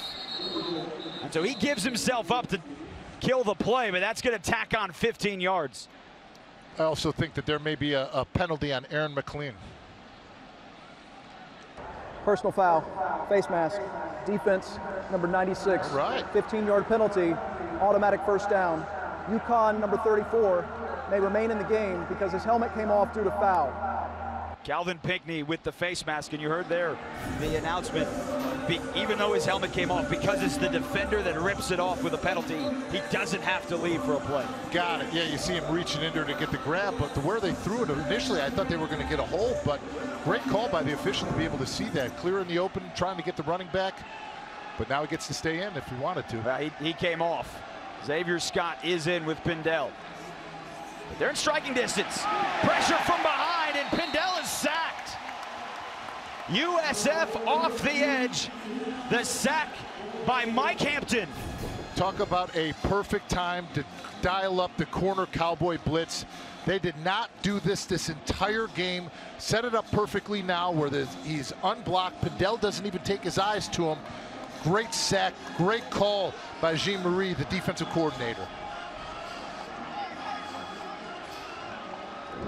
Pindell was lucky to hang on to the football.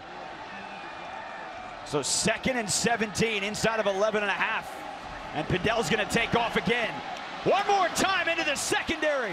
The senior out of bounds at the 15-yard line. He picks up 23 more on the ground.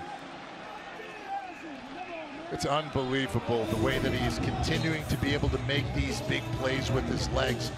Once again, you see his eyes downfield, but these are all design draws. He's just letting things get set up and developed, letting the wide receivers clear things out, running downfield to get the DBs and the linebackers out, and letting his offensive line work to the second level.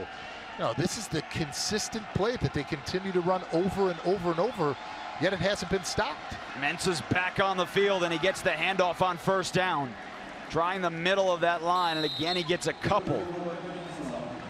Now, a field goal will do you good because you need one somewhere along the lines, but it feels like to stay in this ball game, momentum, all of that, it feels like they got to punch it in the end zone. No question, especially when you have this type of drive that you're having offensively, getting positive gains on first down, pushing it on second down, your quarterback's making big runs with his legs.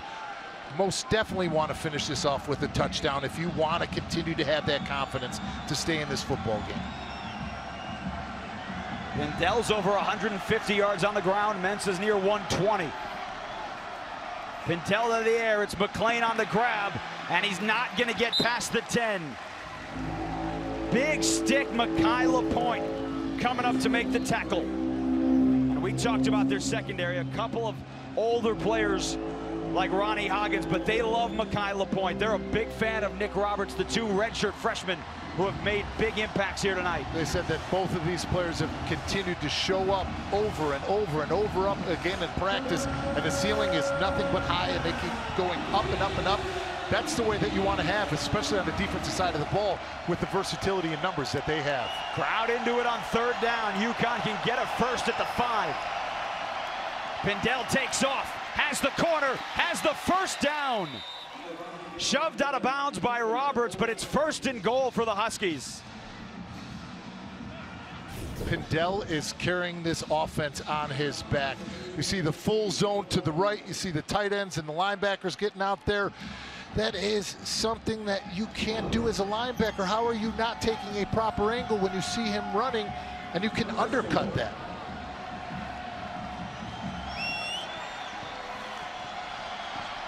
Mayala to the top of the screen. Dixon, their tall receiver, at the bottom. And whistles. And a timeout taken by UConn. Prior to the snap, UConn called its first charge timeout at the half. 30 seconds. We'll keep it right here. Well, whatever happens in this game for UConn, the story coming into this ball game, how tough of a season it's been, losing their 5 games by more than 41 points per game. Tonight against one of the better teams in the American Athletic Conference, they've been in it almost the entire way. The offense has moved the football at will on the ground, and except 3 or 4 big plays, the defense has kind of held its own. And it hasn't been pretty or perfect, but it's been gritty and competitive. regardless of what has happened today, they have continued to fight and fight and fight. And the biggest thing, sticking together. And not only were you talking about where they were at as a football team, but add in Eli Thomas, their linebacker, that they're playing for right now. Suffered a stroke 10 days ago, released from the hospital yesterday. On 1st and goal, Mensah up the middle, reaches for the end zone. Touchdown, UConn. Randy Edsall's team 1-5 into the season, but here tonight they are giving number 21 and undefeated USF all it can handle, down by 11 off of what has been a second touchdown drive of at least 75 yards here tonight. Jason Horowitz alongside David Deal. The only problem, though, the UConn defense has given up a lot of big plays in the second half. Would you think about an onside kick? You know what, that's something that would pop into your brain like this one, but at the same token, you don't want to even give them field position even closer than where they have been, knowing how explosive that they've been in the second half. So as much as that is as an option to try to surprise them, I'm kicking the football downfield. That's what it appears to be. And Iden does kick it down the field. Here comes Jannard Phillips, had a huge return on the last one. And a huge hit that he bounces off of before getting brought down. Big time hit. Messiah Turner on special teams. So USF will take over inside its 25. Let's take a look at tonight's top 25 scoreboard, brought to you by Ace Hardware. Cincinnati, one of the undefeateds into the weekend. They lost in overtime earlier today to Temple. NC State, one of the undefeateds, also going down. Clemson just throttled them earlier today. Michigan, they had the lightning delay, but they gutted out a win at Michigan State. And Washington State putting it on Oregon after the Ducks last week in overtime against Washington. They did. They put it on them this game at home, and what a great time for them in Pullman. On 1st down, and a fumble! A fumble at the end of the play! Cronkite fighting for extra yards, and UConn has the football! Wow! That is Robert King III coming out of the pile. Cronkite is just trying to push, and injury timeout. He gets the inside zone, and he's just pressing, and he's trying to fight for yards, and push the pile.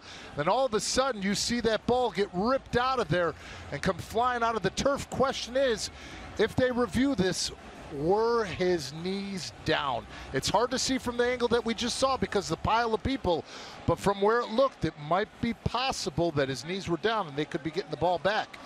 Well, he was down on the play and now just getting up to his feet. Jordan Cronkite, 13 carries, 93 yards tonight. Take a look again. Let's see again.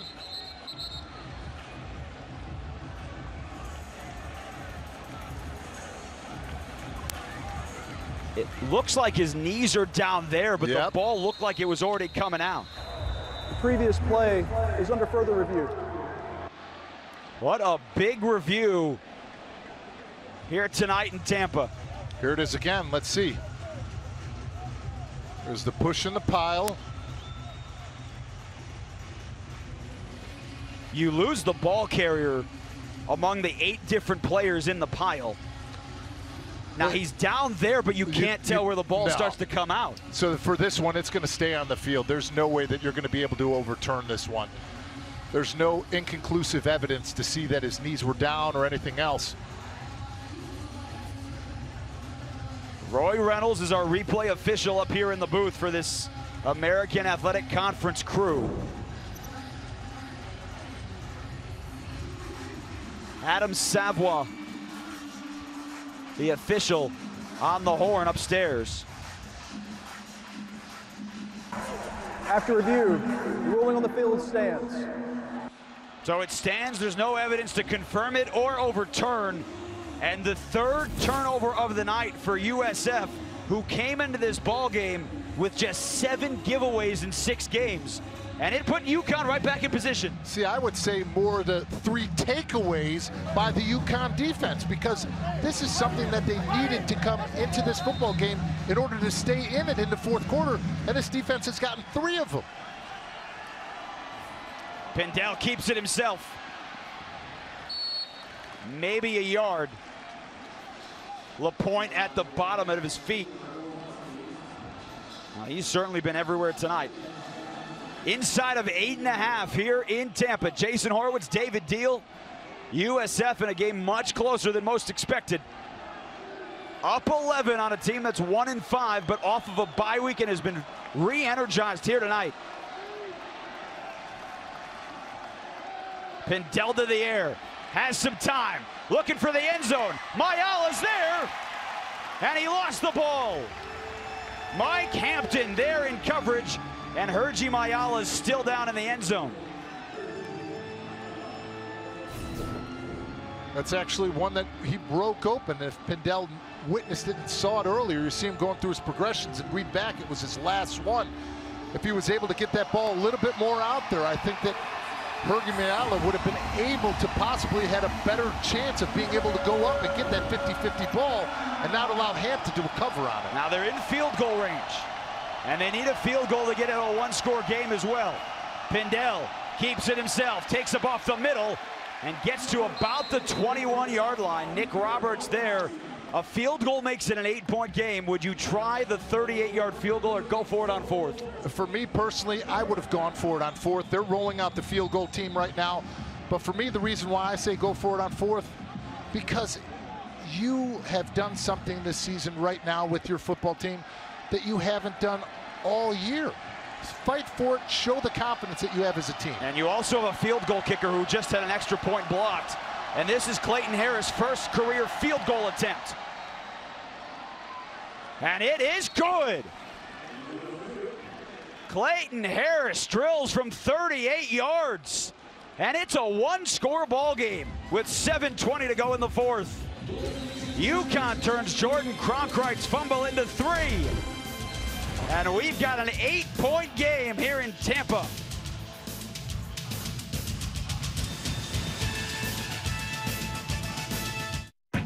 College football on CBS Sports Network is sponsored by Fubo TV. Don't compromise. Get over 100 channels of live sports and TV without cable. By Ram Trucks, built to serve. By CDW, making IT solutions work for you. It's IT orchestration by CDW. CDW, people who get it. And by Humana. Homecoming here in Tampa, and what the crowd hoped to see coming to this ball game was USF get to 7-0 with a dominant performance. Bulls might get to 7-0, but it certainly hasn't been dominant over the 1-5 UConn Huskies. Coming out of the end zone, USF, a big return again. Out to the 39-yard line, Nick Roberts, but this one's coming back. Gonna have a block in the back. During the return, illegal block in the back, receiving team, number 11. 10-yard penalty from the spot of the foul, first down. Well, we talked earlier about USF crushing itself with penalties on the year. One of the most penalized teams in college football, 105th in the nation. Tonight, that's number 7 against Charlie Strong's squad. After another great return by the kickoff return team. Think about the field position. They would have just given this offense. So instead, it's 1st and 10, back on their own 23. Barnett back to the air, open receiver. And nearly another broken tackle. That has certainly been a story tonight. Rysheem Bronson gets it to the 34, but he picks up enough for the first down.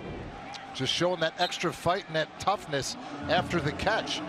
See him catch it down low, give a little bit of juke, but look at the leg drive, fighting through 2 defenders. Finally, the 3rd one for UConn coming over to take him down. Barnett keeps it on the fake, takes off. Blake Barnett's got a first down and more. Finally knocked out of bounds, but not before he crosses midfield and picks up a first down. The fact that you have a mobile quarterback that can tuck it away and run when there's nothing there, just like we saw, that is something that is such a special thing for an offensive line to be able to deal with. I know from my experience with Eli Manning for 12 seasons, that's not something I worked with. He's not breaking contain. The defense isn't worried about him rolling out of the pocket. Are you sure? I'm 100% positive about that one. Barnett hits his tight end, Wilcox, and a flag flies in from the secondary. If the play stands, it's a first down. Holding. Offense. Number 86. 10-yard penalty. First down. That's on the receiver, Stanley Clairvaux. So they'll push them back. Let's go back to New York studios for an update with Brent Stover. Jason, David, that story is still developing in West Lafayette. Now 21-6 Purdue on this DJ Knox touchdown run mid-third quarter.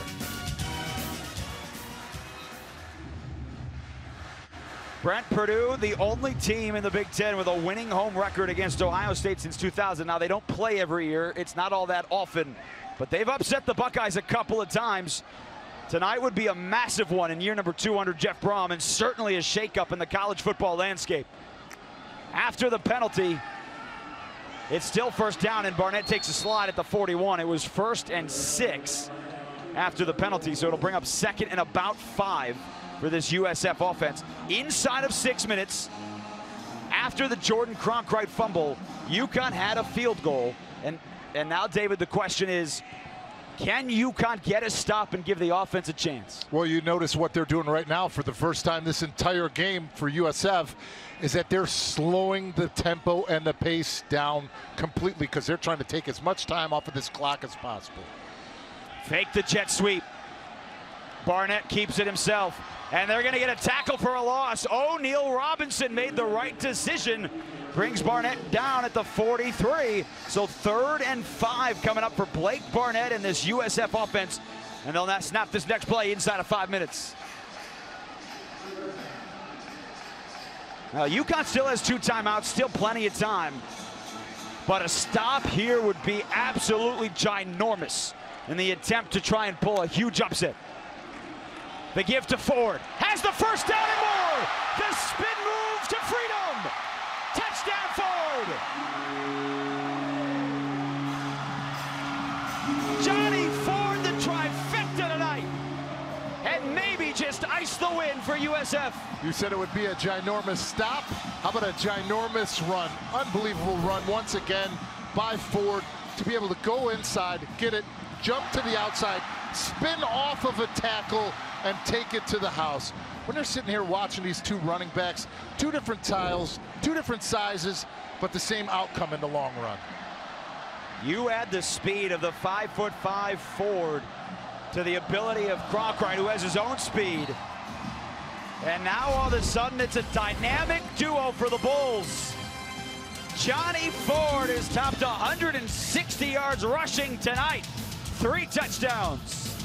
And the Bulls 7-0, looking like it's going to stay intact.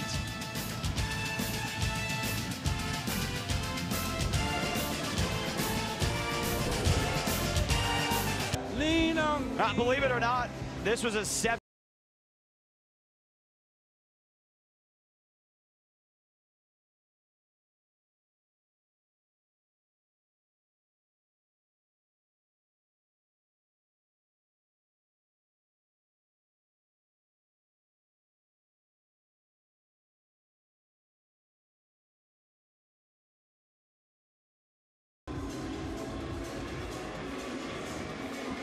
Johnny Ford having an absolute dynamic night.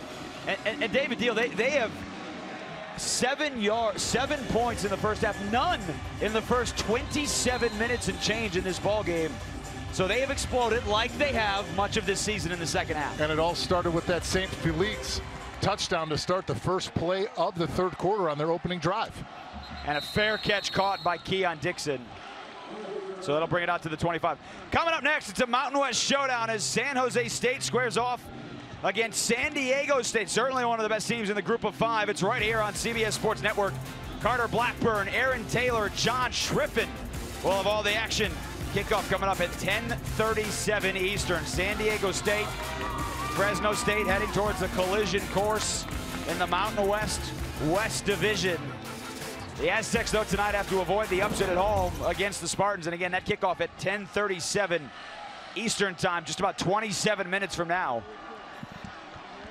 So what does UConn have left? Pindell's got a wide open Hergy Mayala streaking down the sideline. And just like that, UConn is out to the 43-yard line. Pickup of 18 on first down. But they need to hurry up. There's not a lot of time left on this clock.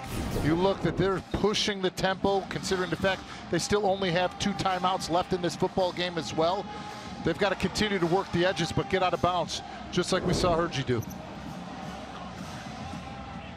125 passing for Pindell, career high 163-yard rushing for the quarterback.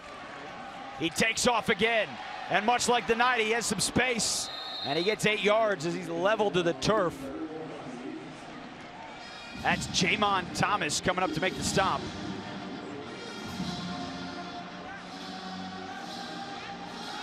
Clock dips down inside of 4 minutes. And this time a field goal won't do them any good. They need 2 touchdowns. Pindell to the air. That's Keon Dixon, his first grab tonight. And he's got enough for the first down to stop the clock. Mike Hampton with the tackle. There's 6'3", 390-pound sophomore. They talked about him before, about being a big play guy. Maybe this is the time they take the shot. Maybe it is. They're definitely going to have to continue to push it forward, but they're going to need a big play with this time left. Back to the air and drilled. Huge hit by Hampton. Xavier Scott, the running back, was just drilled. Hampton was closing in, and he saw this the entire time. Pindell was looking at his running back, threw it directly at him. Right away, Mike Hampton got right off of his receiver and came downhill to make this big hit and play on the ball. And a clean hit at that. Clean shoulder, perfect technique, textbook work. Head moved to the side, hit him right in the ribs.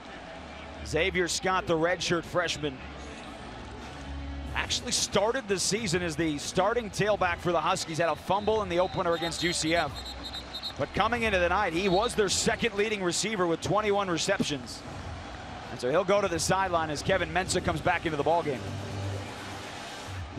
Again, though, for USF, their issues on defense have nothing to do with their secondary. No, it's all up front. It's with their defensive line just getting out of gap and allowing a running back or quarterback to take off with it and have a huge chunk play off of it. They've given up 297 yards rushing tonight. Pindell looks to take off again.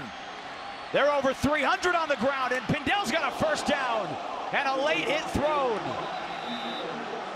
That's Mazzy Wilkins who hit Pindell when he was on the ground, and now they got to separate the players on the far sideline.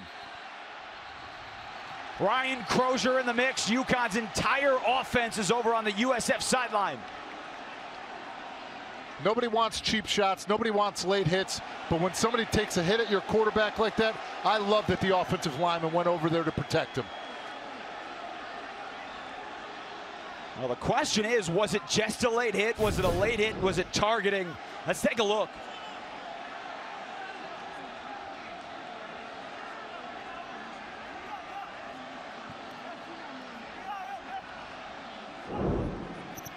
He never really went into a slide. No. Unnecessary roughness. Defense, number 23. 15-yard penalty, automatic first down. That's questionable now. When we saw it, it looked like it was a late hit from this side, and the flag came out immediately. But the fact that he's been running all over the field, he wasn't sliding. It was actually a tackle by your linebacker, and he was coming in to finish it. That's a tough one to call right there. And certainly not a targeting call. No. Wilkins led with his shoulder. He hit him in the shoulder. Certainly not a problem with that. Helmet to the side. If he was sliding, absolutely, you're giving yourself up. But he didn't slide. Not to mention, look at the rushing yards, 185. You have to take into account that he's not just a quarterback, that he, in the open field, is a runner. And when he doesn't slide like that, and your linebacker has him wrapped up and he's not down, that's a clean hit. The 9th penalty tonight on USF puts UConn in the red zone. 3:20 and counting. Pindell, blitz coming off his back foot to the end zone, and it's incomplete. One of the first times tonight that they've gotten a clean shot on Pindell. And that'll bring him 2nd and 10. We talked about the offensive line getting protection up front, but this time they just blow the assignment. The offensive lineman takes the blitzing linebacker, but what? The running back doesn't block anybody. There is a clear miscommunication and mental error up front by the offensive line and the running back in that protection. Xavier Scott back in for UConn. He's next to Pindell. Pocket holds, Mayala's wide open, and he trips over the 12-yard line. Hergy Mayala, if he stayed on his feet, would have scored. Instead, the clock continues to roll, and it's third down for UConn. You see him step up, Pindell get the ball out there. You get a little crossing route right there by Malaya. Gets it going, gets to shallow, turns around, doesn't get his feet underneath him, can't keep it, and goes down. Like you said, not only the biggest problem of not scoring the touchdown, the fact that the clock is still running is the biggest issue. Yeah, down to 2:35. 4 down territory, no question, down 15. Blitz comes, Pindell takes off, he's got a lane and he's got the end zone. Second rushing touchdown tonight for David Pindell. 197 on the ground, and UConn again is within one score. Great call by offensive coordinator John Dunn. He sees that on the offense's right side, that's where all the pressure and the blitzes is coming from. What does he do? He runs with the quarterback to the perimeter to the left, gets an easy touchdown run untouched by the quarterback. Now they need the extra point to make it an 8-point game. Remember, the last extra point from Clayton Harris was blocked. This one he drills right through the uprights. 38-30 with 2:24 to go here in Tampa. Here it is again. You see the blitz coming off of the opposite side. They're able to edge and crease the defense right at the perimeter. Pindell able to take it right outside and stride in very, very nicely. I got to be honest, David, when David Pindell on the opening play of the fourth quarter threw an interception that Nick Roberts took back to the UConn 16, and then one play later Ford put it into the end zone to go up 17. With what UConn coaches had told us this week about when games somehow, when something goes wrong, they kind of look up at the scoreboard and say, oh, here we go again. Yeah. For a team that has lost its 5 games this year by an average of 41 points per game, I thought we might see that again. When you combine that with how USF has poured it on in the fourth quarter of this season, but that hasn't been the case at all tonight. Obviously, the bye for UConn came at the perfect time for them to regroup, re-energize themselves, and come out here and play competitive football. And once again, I know we don't want to harp on it, but you know that Eli Thomas is playing a huge factor in the motivation for this football team. And the onside kick, it's loose. Who's got it? UConn's got the football.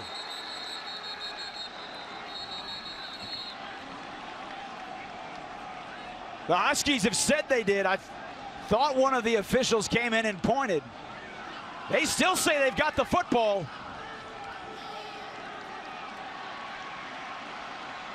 And now the officials conferring. No signal given just yet. It didn't travel 10, but USF touched it first, so that doesn't matter. And the ball was still rolling on the sidelines. The ruling on the field is a recovery by UConn. Offside, kicking team, number 1. 5-yard penalty from the previous spot, re-kick. Oh. And we just talked about mentioned it. the fact that there was a flag down on the far side while they were having a conversation.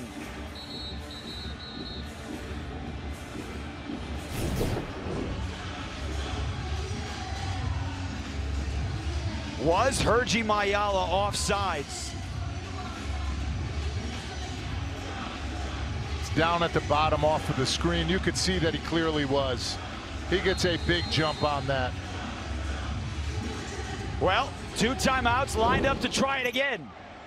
This time it bounces right to the USF wall. And Trayvon Sands on the hands team covers it up. The junior running back, and so now USF will get the ball, but there is another penalty down.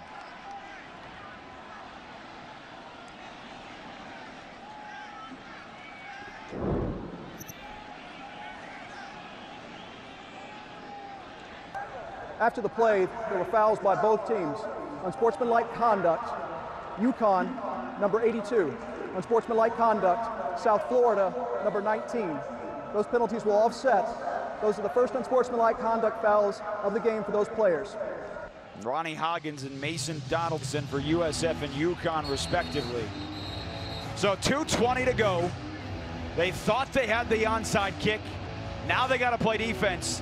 2 timeouts. A stop and they'll get the ball back. Talk about an exciting time for a football game here, and let's see if this defense can truly step up and take over this game and give them one more chance on offense. But that penalty on the onside kick, oh. The handoff to Cronkright. And he's pushed back. Maybe a loss of 1, an immediate timeout taken by UConn. Oh. Second, 30 seconds. Marche Terry making the tackle, and remember Cronkright on his last carry before that one had fumbled the football. Yeah, pushing for those extra yards. They were able to rip it out of there and get a takeaway for this defense once again for UConn. And for this is no different. You know that this is a 2-minute drive drill, that they want to finish the ball with the victory in their hands. Let's see what UConn can do with the 1 timeout left and see if they can force something. If you're just joining us, 8 undefeateds heading into the weekend. NC State and Cincinnati lost earlier today. Ohio State on the ropes at Purdue. And your keys to the game, get on them early. It didn't happen, but they certainly have scored a lot here in the second half. On second down, it's back to Cronkright.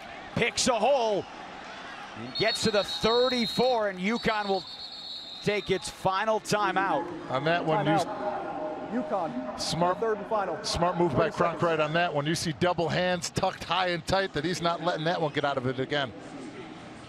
And again, USF, tonight a win would tie the best record in school start, 7-0, which USF had last year before a loss to Houston. That's who's waiting next week, as they will hit the road to take on Ed Oliver and company, who today went to Navy here on CBS Sports Network and put it on them. They had a huge second half, did the Cougars. Charlie Strong will worry about that later. They got to get out of this one. A first down will end the ballgame. Yes, it will. 3rd and 5, here we go. This is why you love football. Moments like this. Cronkright, the running back next to Barnett. Wilcox and McCants off to the left.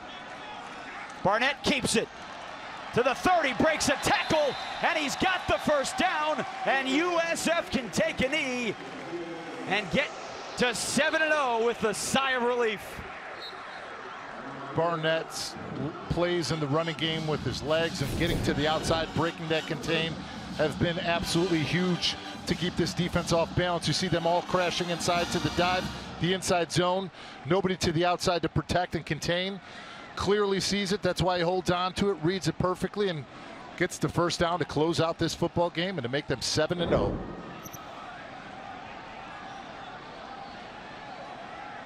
It wasn't the prettiest of nights for number 21 USF, but again, on a season where undefeateds are dropping left and right,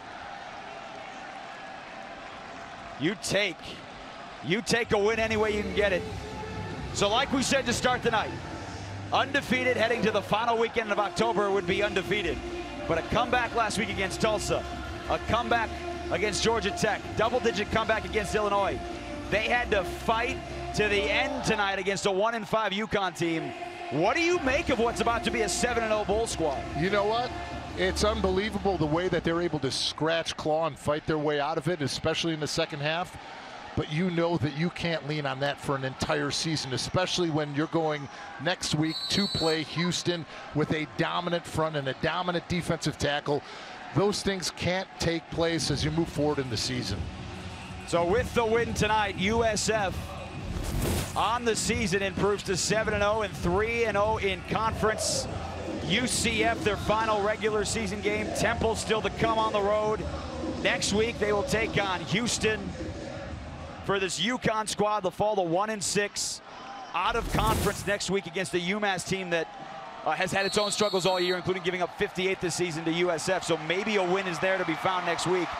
They put on a heck of a fight here tonight, but it's USF that's going to walk out of Raymond James Stadium still unbeaten.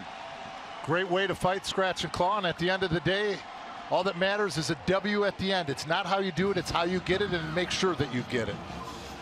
Charlie Strong improves to 17-2 as the head coach in his second year at USF, and they avoid what would have been a massive upset here tonight by a game UConn Husky squad. Again, the final score in Tampa, USF 38-30 over UConn. Now for David Deal and our entire CBS crew, I'm Jason Horowitz. This has been a presentation of CBS Sports Network, the 24-hour home of CBS Sports. Now let's send you to New York City. Inside College Football Studio, Brent Stover in the game. Take care from Tampa.